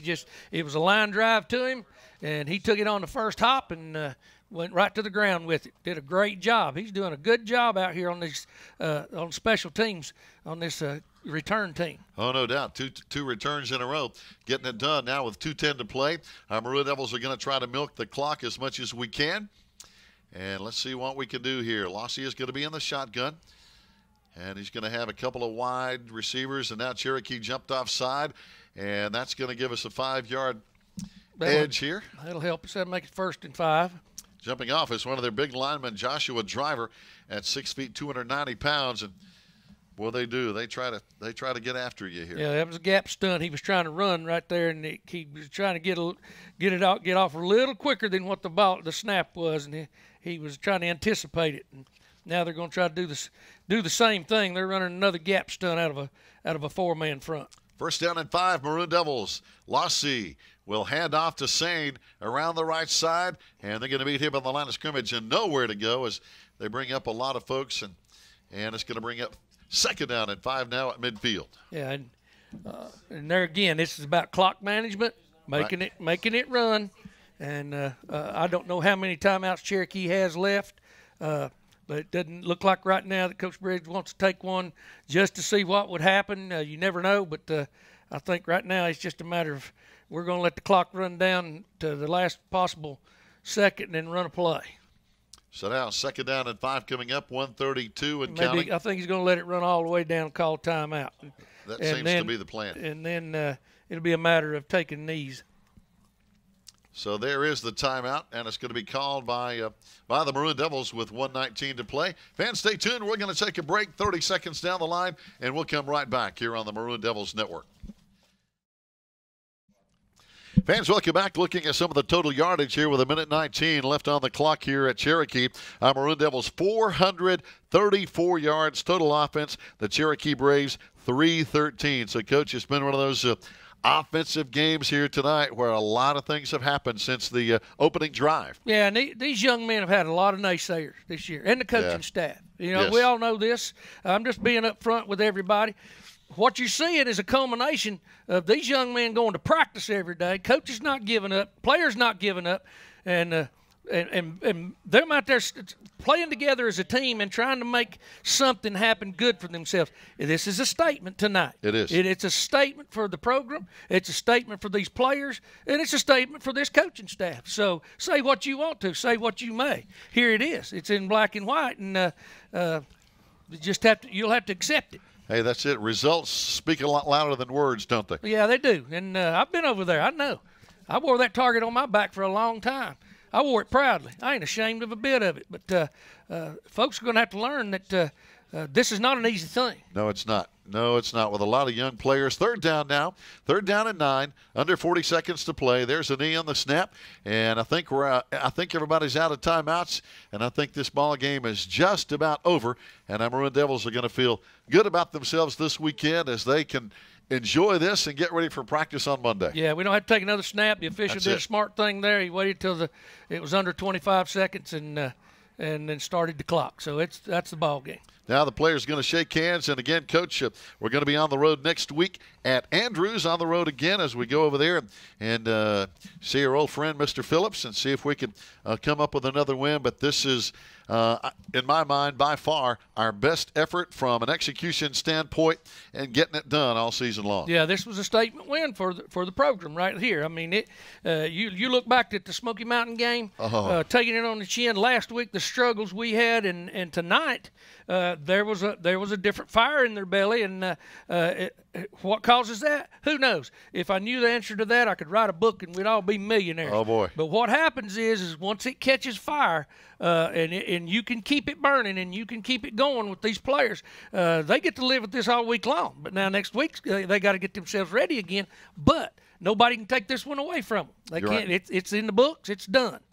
And one thing that I like to see, Coach, is the players out there. Even though there was some pretty brutal football out there tonight, and there were some personal fouls that we're all seeing the coaches and the players kind of put that behind them and shake hands.